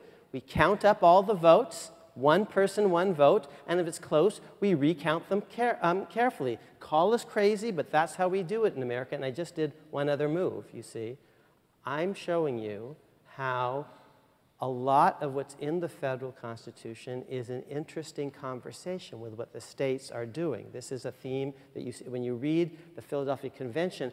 Time and time again, someone says, well, back home, here's how we do it this way. Remember I said, well, you're going to put it to a vote because Massachusetts put it to a vote. You're going to have bicameralism and a separate executive and a separate judiciary because that's how Massachusetts does it. You're going to give your chief executive a veto pen because that's how Massachusetts does it. People say you should have a Bill of Rights because a bunch of states do. So there's this very interesting conversation between states and the federal Constitution. And if her argument was a good one, and it's not, you see, then every single state is picking its governor the wrong way.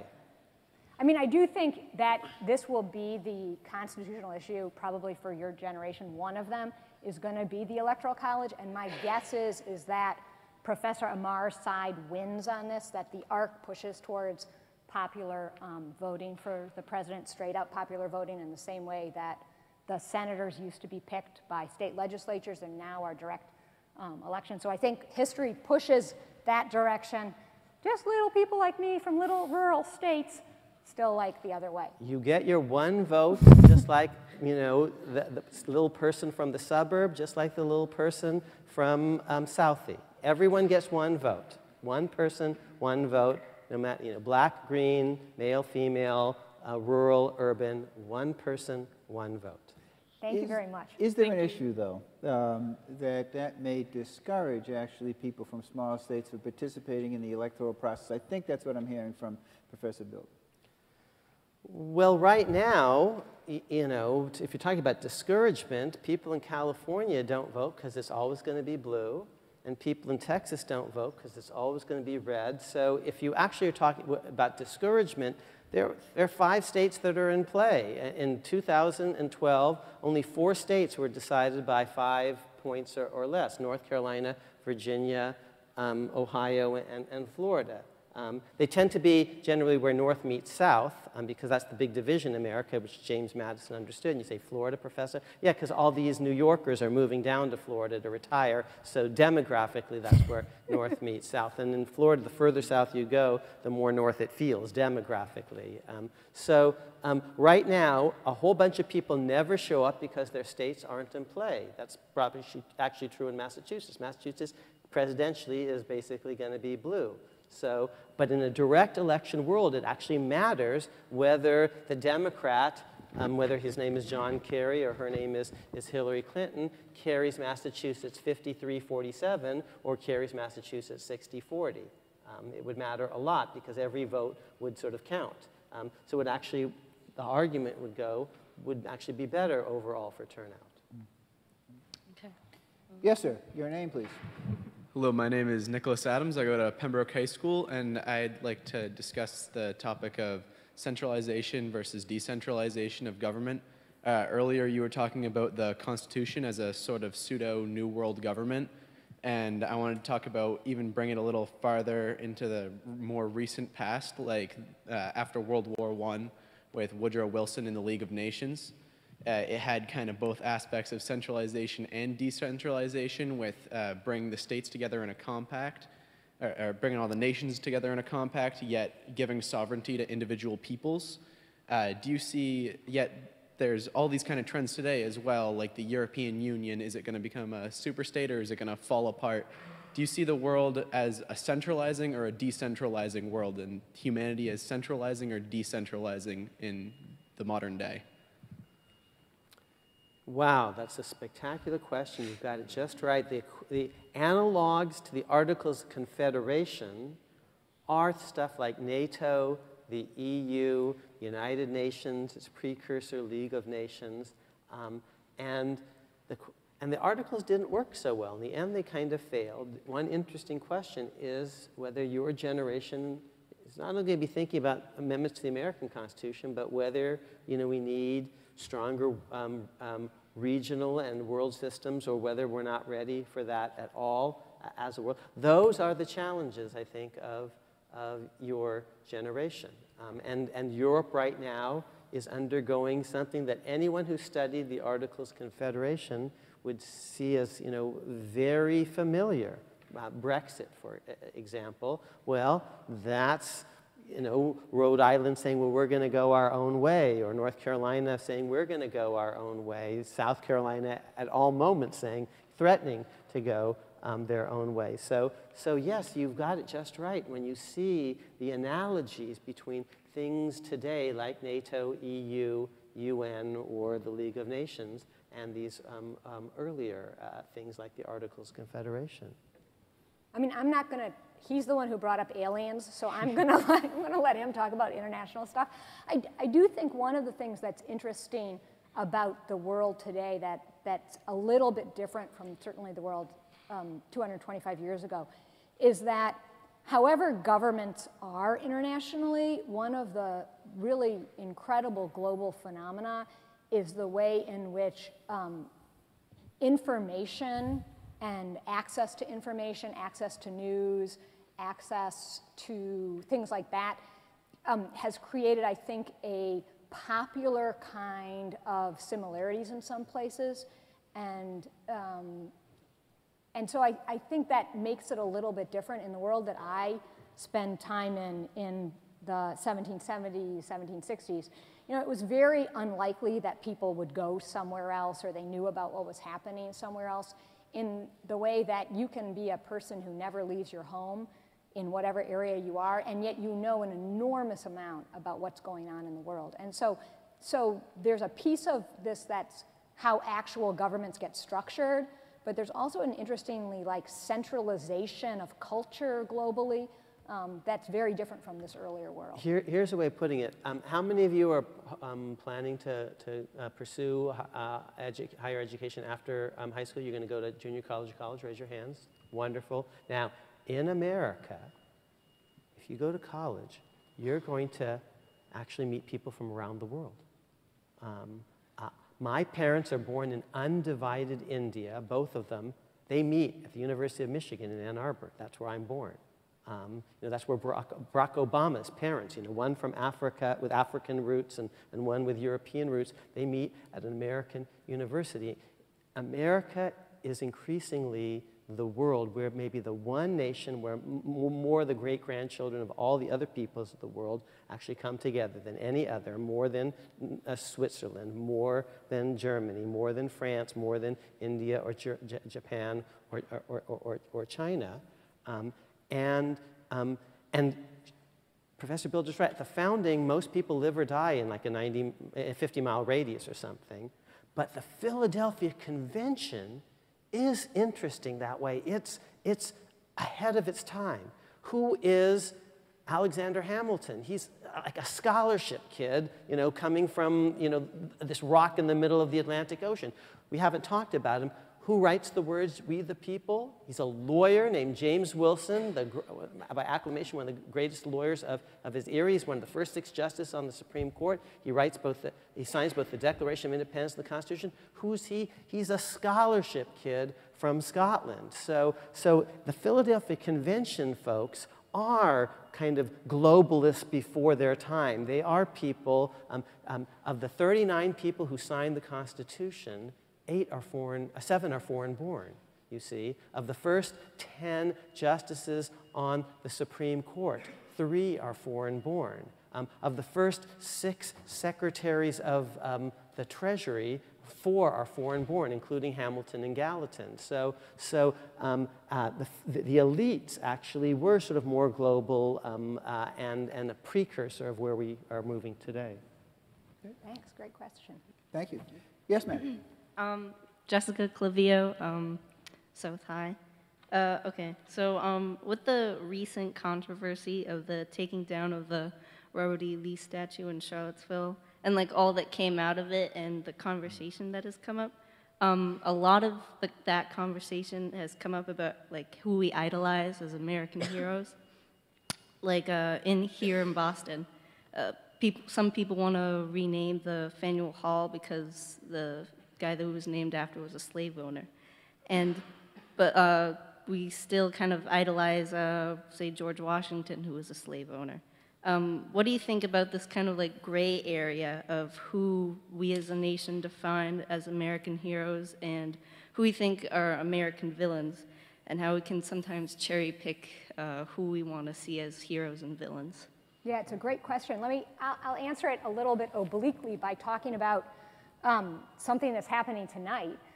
I think one of the biggest problems with this whole area is that we have insufficiently memorialized people in the past who were African American or women and put their statues in all sorts of places. Because if all their statues were there, then all the other statues, first of all, there wouldn't be as many of them, because you couldn't have that many statues. And so I'll give you a great example. Tonight, a great lawyer, Walter Prince, who's African American, very important figure, is getting an award from this organization, and it's called the Robert Morris Award. And I know a lot about Morris because we did an exhibit about Morris. Morris was African American. He was the second lawyer in the United States. He lived in the early part of the 19th century. He was a great trial lawyer. He single-handedly, over and over again, tried to defend the rights of African Americans in the era before the Civil War. He did all sorts of things. He also represented the Irish when they had no lawyers. In fact, he represented so many of the Irish that he became known as the Irish lawyer. He's near and dear to my heart because he gave his books to Boston College because he was very close to the Jesuits who founded it. Now, he's a great American lawyer. He's a great Boston lawyer. He's a great Massachusetts lawyer. Most people have never heard of him.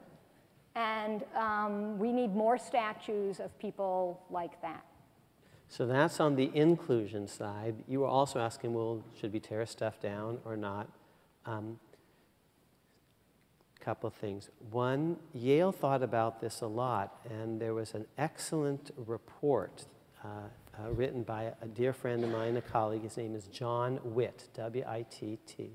And you might want to look at it because he sets forth general principles for how to think about naming.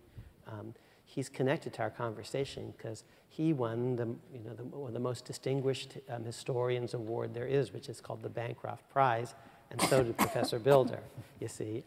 And he says, here are some principles. One, the question is in part, it's about honoring folks, which is a little different. We don't want to whitewash history, so even if you say you get rid of the honor of, you don't want to destroy the statue, maybe put it in a museum where we can think about it and talk about it. So you don't want to whitewash history, but there's a question of whom we choose to honor, both whom we're not honoring that we should.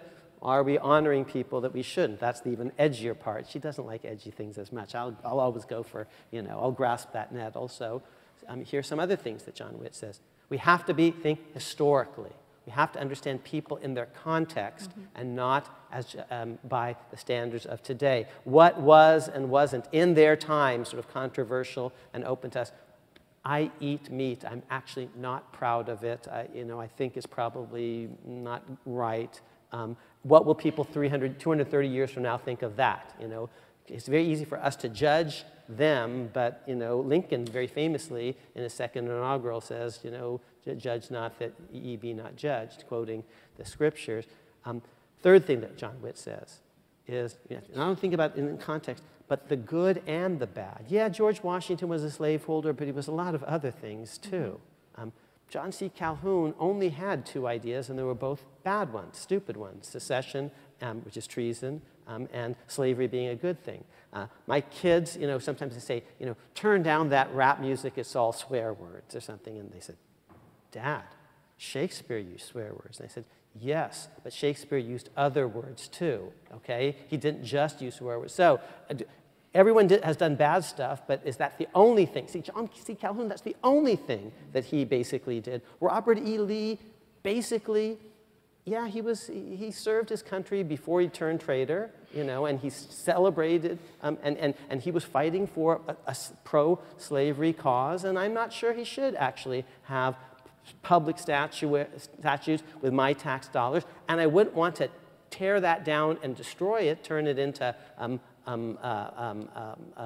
as they pulled down the statue of George III in New York City and made bullets out of it. No, that should be in a museum so we can think about it and contextualize it, and it is more complicated than I did. So she's saying in Richmond, Virginia, put up statues of Arthur Ashe. That's great. That's the inclusionary side. But we are going to have conversations about renaming, denaming Calhoun College. Now, in Charlottesville, one final thing, they've got a new president of the University of Virginia. He's actually right here in this locality right now. His name is Jim Ryan. He's dean of the Harvard School of Education. He's a very great man, and he's going to need all the help he can get thinking these things through. One good place for him to start, for you to start, and it's on the internet, it's not very long, is to read the WITT report, W-I-T-T. I just have to say one more thing, because I really care about putting up statues for women, because I think what you believe you can become, it's what your environment tells you can become. And when everywhere you go, there are statues of white guys on horses, and you don't happen to be a white guy on a horse, you're like, what can I become? So I think the fact that you go to Central Park and there's statues of the women is Alice in Wonderland or whatever, I just think that's outrageous, absolutely outrageous. And there was a movement to put Harriet Tubman on the $20 bill, so there would at least be one woman, an African-American person, on a piece of money, right?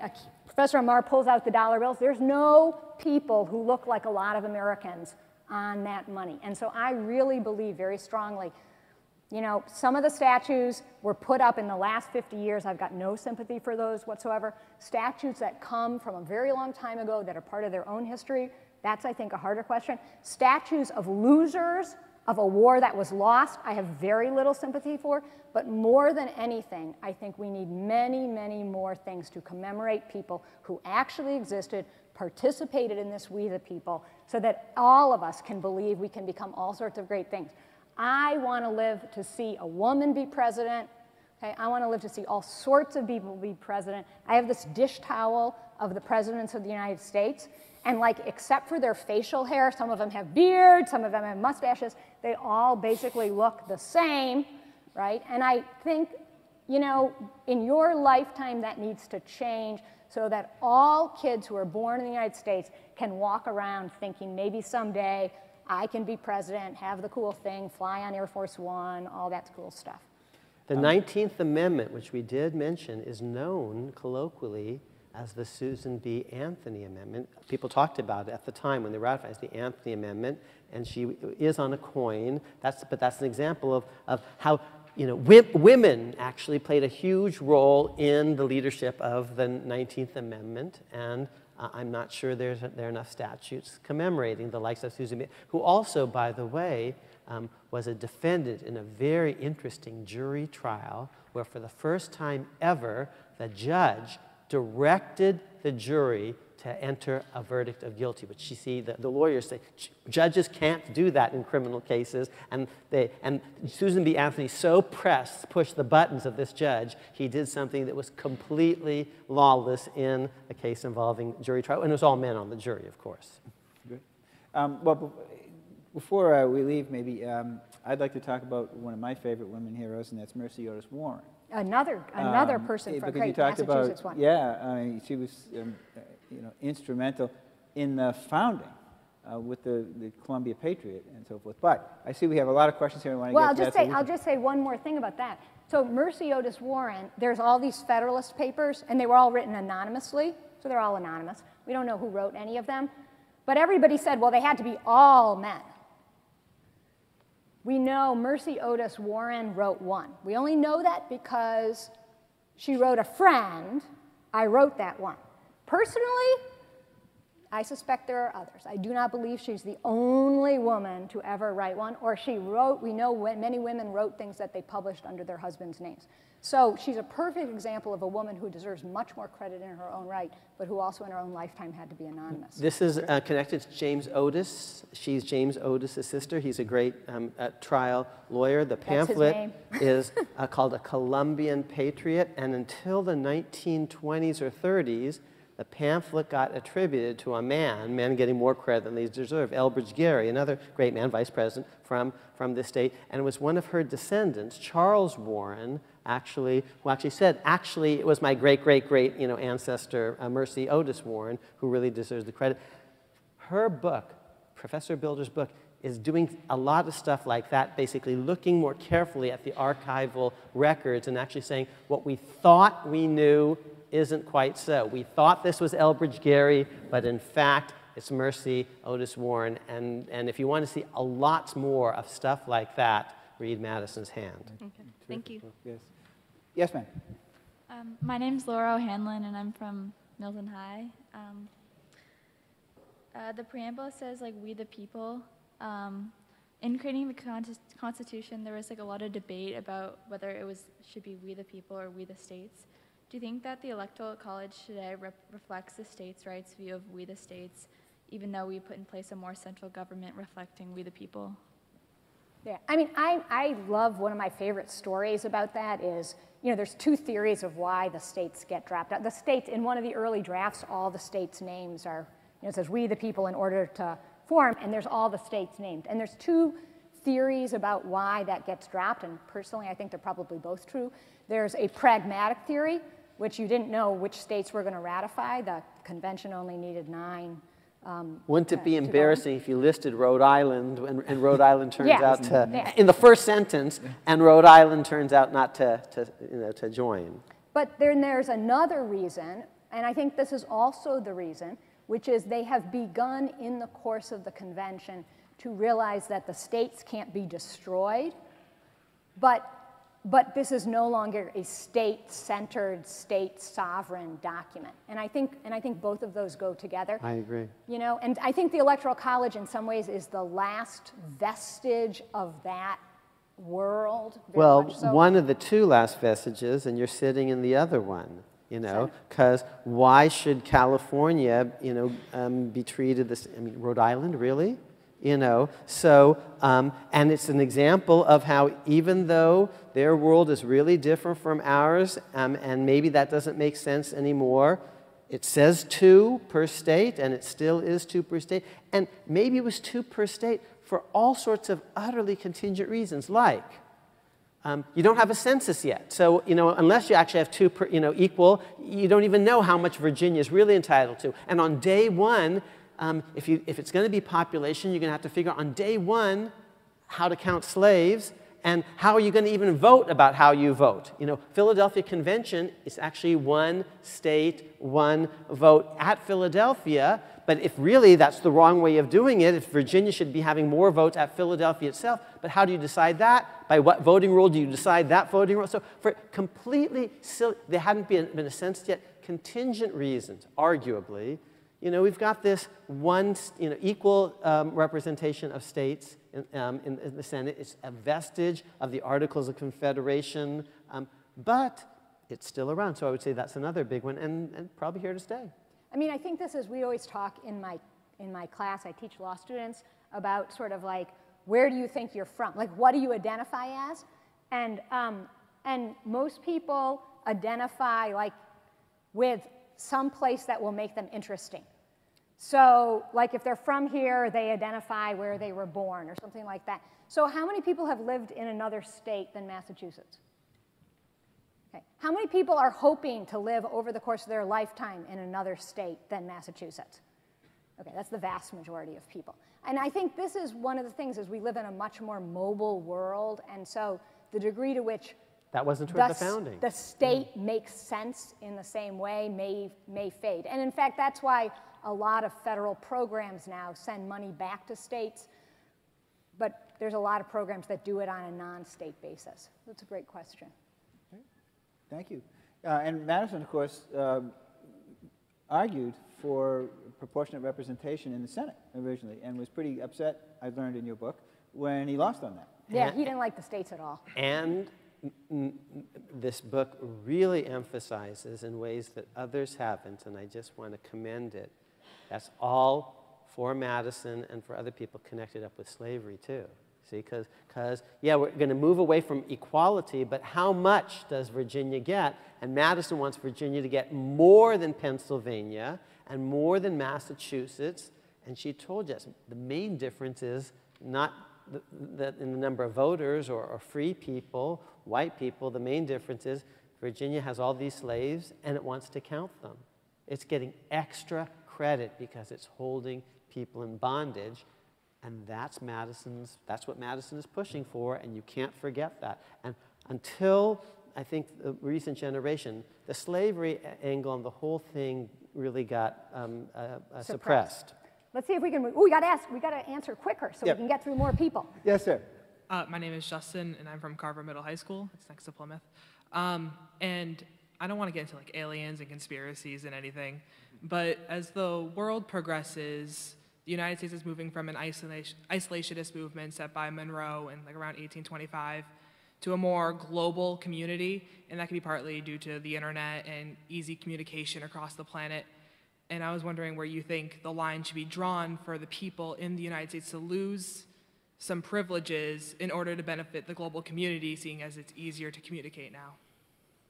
I mean, in some ways, you could argue we were global in the beginning. I mean, I'm always struck by the fact that Washington is in Philadelphia, but John Adams is in England, where he thinks it's really important to be. Thomas Jefferson's in France. And a huge percentage of what they're arguing about, and Professor Amar's book does this wonderfully, is sort of geostrategic. How does the United States fit into that global world? And I do think this is where a lot of things that are connected now in our lifetime were not connected in their lifetime and really changed things. So in their lifetime, you can do a lot of things within the borders of the United States, and a certain percentage of those aren't going to affect anybody else, right? Nowadays, we know if you do certain things, have certain kinds of factories here, you're hurting somebody somewhere else in the world. And so that connectedness that we know about, it was true in their lifetime, but they didn't know about it, changes that equation, I think, somewhat. We have time for just 2 more questions, but I will say that Professor Amar and Professor Bilder will be outside, or we may here, but outside in the back. We have some refreshments as well for more discussion. But 2 more questions, and yes, sir. Hi, so my name's Kelvin. I attend Millen High School. So given the recent events going on in the world, mainly here in the United States, they seem to be reoccurring in a major way, similar to right before the Civil War. And one of the main reasons Southerners, the Civil War started is because Southerners believed that they were defending their state's rights. They felt that the Northerners were treating them poorly and they were being unconstitutional. So given the events that's been happening recently and how it looks like it can be steering in that same path, do you think that the Constitution can ever actually be not perfected, but close enough so that it's not the same reoccurring over and over again? Yeah, I mean, I'll just say one thing, and then I'll let Professor Amar, who's written quite a bit about this, say. So, I mean, I do think that there were Southerners who fought for the Confederacy who had come to believe that they were fighting for something called states' rights. But I think they were wholly mistaken, because if you look at the Confederate Constitution, only a slight overstatement to say the only thing that distinguishes the Confederate Constitution from the US Constitution is that it protected the right to hold people in slavery. So people who held people in slavery, that's what they were fighting for. Now, did they persuade some people who didn't own people that they were fighting for something? Yes. But I think there was a complete myth about this that then has come down to us as a myth about states' rights. I teach the Confederate Constitution. I would tell everybody, go out, look at the Confederate Constitution, compare it to the U.S. Constitution, and the one thing you will see is that it repeatedly, over and over again, says explicitly, this Constitution is about the right to own other people, people who are not white. So fundamentally, I think that's a fundamental difference between the two. And look at their ordinances of secession and their reasons, and it's slavery, slavery, slavery. They're not able to say jury trials are being violated the way the Declaration of Independence said. We're being taxed without being represented, which is what the Declaration of Independence said. People are sending armies to kill us, which is what the Declaration of Independence said. So when you read the ordinances of secession, it really is all about slavery. As to your larger point, America is now and really always has been, and James Madison said it at Philadelphia, and Professor Bilder's book talks about it, it's divided north against south. The 3 big divisions in America are not big state, small state. Big states don't have that much in common. Florida, Texas, California, New York vote very differently. Small states don't have that much in common. Rhode Island is very different than Alaska, is very different from Delaware. So America doesn't divide big state, small state. It divides north against, and always has, divided north against south, which Madison talks about, coasts against the center, which is why she was playing that Wisconsin card, and cities against the hinterland, which is why she was also playing, you know, the rural card. That's actually, those are the big divisions in America today. They've always been the big divisions in America. But we have to hold together, it seems to me, and that's what the Civil War was all about, keeping true to this very important idea of union, on which a lot of our liberty really does depend. I'll just say one more thing, which is, I think one of the hardest things, and I think things that this last couple generations of scholars and historians have really worked to understand, is that there was a slavery system here. Yes. But it was a system that created a set of racial hierarchies. And even when we get rid of slavery in the 13th and 14th Amendments, we still live in that world in which there are racial hierarchies out there. So we have not dealt with that. And I think that what you see around us today is a lot of the fact that some people want to believe very optimistically, like, oh, it's all behind us, we solved all those problems, and other people spend their lives living out the fact that we still live in a situation which for many people is segregated, and we really haven't dealt with that very well at all still. So last question for now. Okay. Hello, my name is David. I'm from Hanover High School, and I saw you guys mentioned a lot about slavery and how you say it's central to the U.S. Constitution. What then explains the absence of the direct mention of slavery, the more, you know, roundabout ways they try to find a way to fit in mentions of slavery? What do you think is the reason why they didn't include slavery directly worded in the Constitution? Two things. She said, well, there are two theories for why it says we the people, not we the states. The kind of the practical one, if you list them, and Rhode Island doesn't ratify, that looks stupid, and they actually aren't nationalist. So two reasons. The practical one is that's not going to help you actually in Massachusetts and other places to broadcast this. There are people in Massachusetts that actually complain that actually they're going to be taxed too much because it's 3/5. But not understanding it's not about taxation, because that would say when it should be, you know, 5/5. The Southern should pay. They're fighting the last where they think is about taxation without representation. So one, the cynical theory is it's actually going to sort of help you get it ratified to kind of keep this on the down low. It's going to, if you highlight slavery, it's going to hurt you in the North. And the other reason is they actually know it's wrong. Madison knows it's wrong. He's a hypocrite. Jefferson, they know it's wrong. And that's what's so bad about people like John C. Calhoun, you see, because they don't think it's wrong, actually. They actually say, oh, slavery is a very good thing. There should be more of it, you know. We're taking people from Africa. We're Christianizing them. What could be better? So, but I would say the idealistic point is they actually, most of the slaveholders do think it's wrong. I'm going to let Mary talk about... I'll say one thing that's like this while Professor Amar is looking up something. It's not the only place where they omit the word slavery. So in the first draft of the Declaration of Independence, Jefferson had a provision in there about slavery. You can go and look it up. It's fascinating. It's completely convoluted. Yes. It's sort of half against slavery and half fear that people who are enslaved will rise up against, and half blaming the British, and they cut it completely.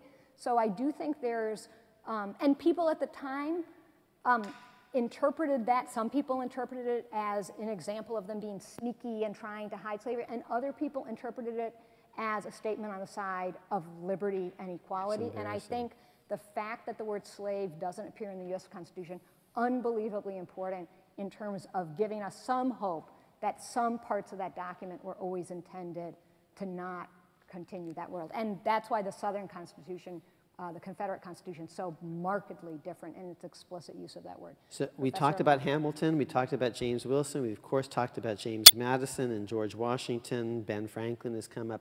Here's a guy named George Mason. He owns more slaves than anyone else at Philadelphia. He actually refuses to sign at the very end. And he thinks slavery is wrong, even though he owns more slaves than anyone else. And he's seeing what slavery is doing to his own kids. He has 9 or 10. It's making them bad human beings, little Kim Jong-uns, who, you know, actually are doing horrible things to other human beings. Slavery actually is bad for the slave master's soul. Here's what he says. These are pretty much quotes and paraphrases. He talks about the evil of having slaves and blames slavery for, this is a long quote, discouraging arts and manufacturers, dampening the immigration of whites, making citizens vulnerable to wartime sabotage and insurrection, and warping the very souls of masters, each of whom is born a petty tyrant. Slavery, quote, brings the judgment of heaven on a country. Providence punishes national sins by national calamities. This is actually bad. It's going to be the death of us. We should get rid of it. It's a haunting precursor of Lincoln's second inaugural address, which actually says we're maybe being punished for God for our sins. You know, why are we having this civil war? So there were many people at Philadelphia who were slaveholders but who thought it was fine. My analogy would be like people who smoke. They don't really like smoking. They know it's kind of bad and disgusting. They're addicted, but they're addicted. They can't quit, but they actually don't want their grandkids to start, which is this historical sensibility that we can understand them. We can understand them in context. If we're really, really wise, we can learn not only from our own mistakes, but for some of theirs. Thank you. Well, thank you all very much. We are out of time. Now, we can continue this conversation out in the foyer, where we have some crackers and cheese and some soft drinks. First of all, let me express again my thanks to Professor Bilder and Professor Amar for just a terrific afternoon. And written this Thanks to you.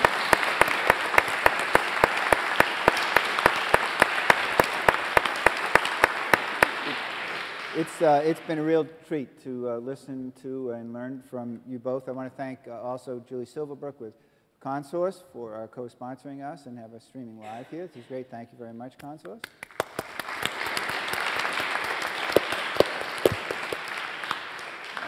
And Richard Middleton from the American Board of Trial Advocates President Foundation for co-sponsoring as well.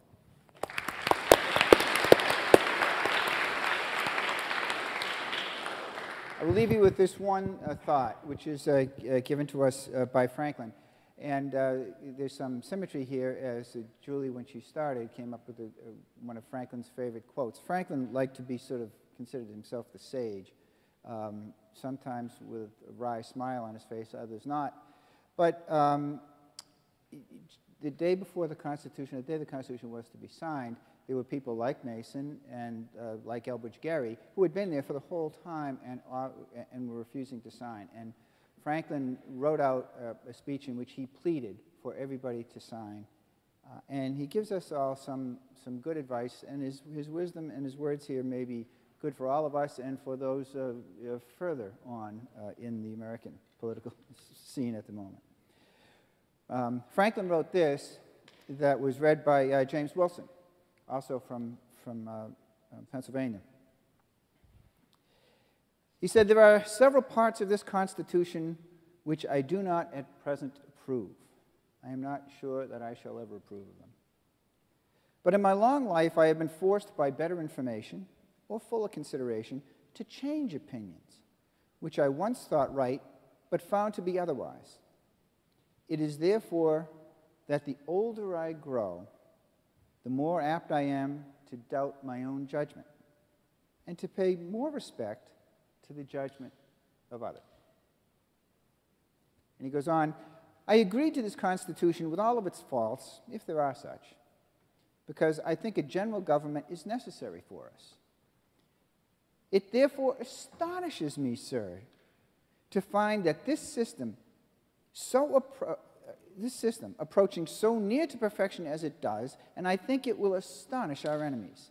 Thus I consent, sir, to this Constitution because I expect no better and because I am not sure that it is not the best. The opinions I have had of its errors, I sacrifice to the public good." And he finished with this: "I cannot help expressing a wish that every member of this convention who may still have an objection to it would, with me, on this occasion, doubt a little of his own infallibility, and to make manifest our unanimity, put his name to this instrument." It is words, I think, these are words I think we can all take with us. And I thank you all very much for coming. I hope you enjoyed it, and please come back and see us again next year.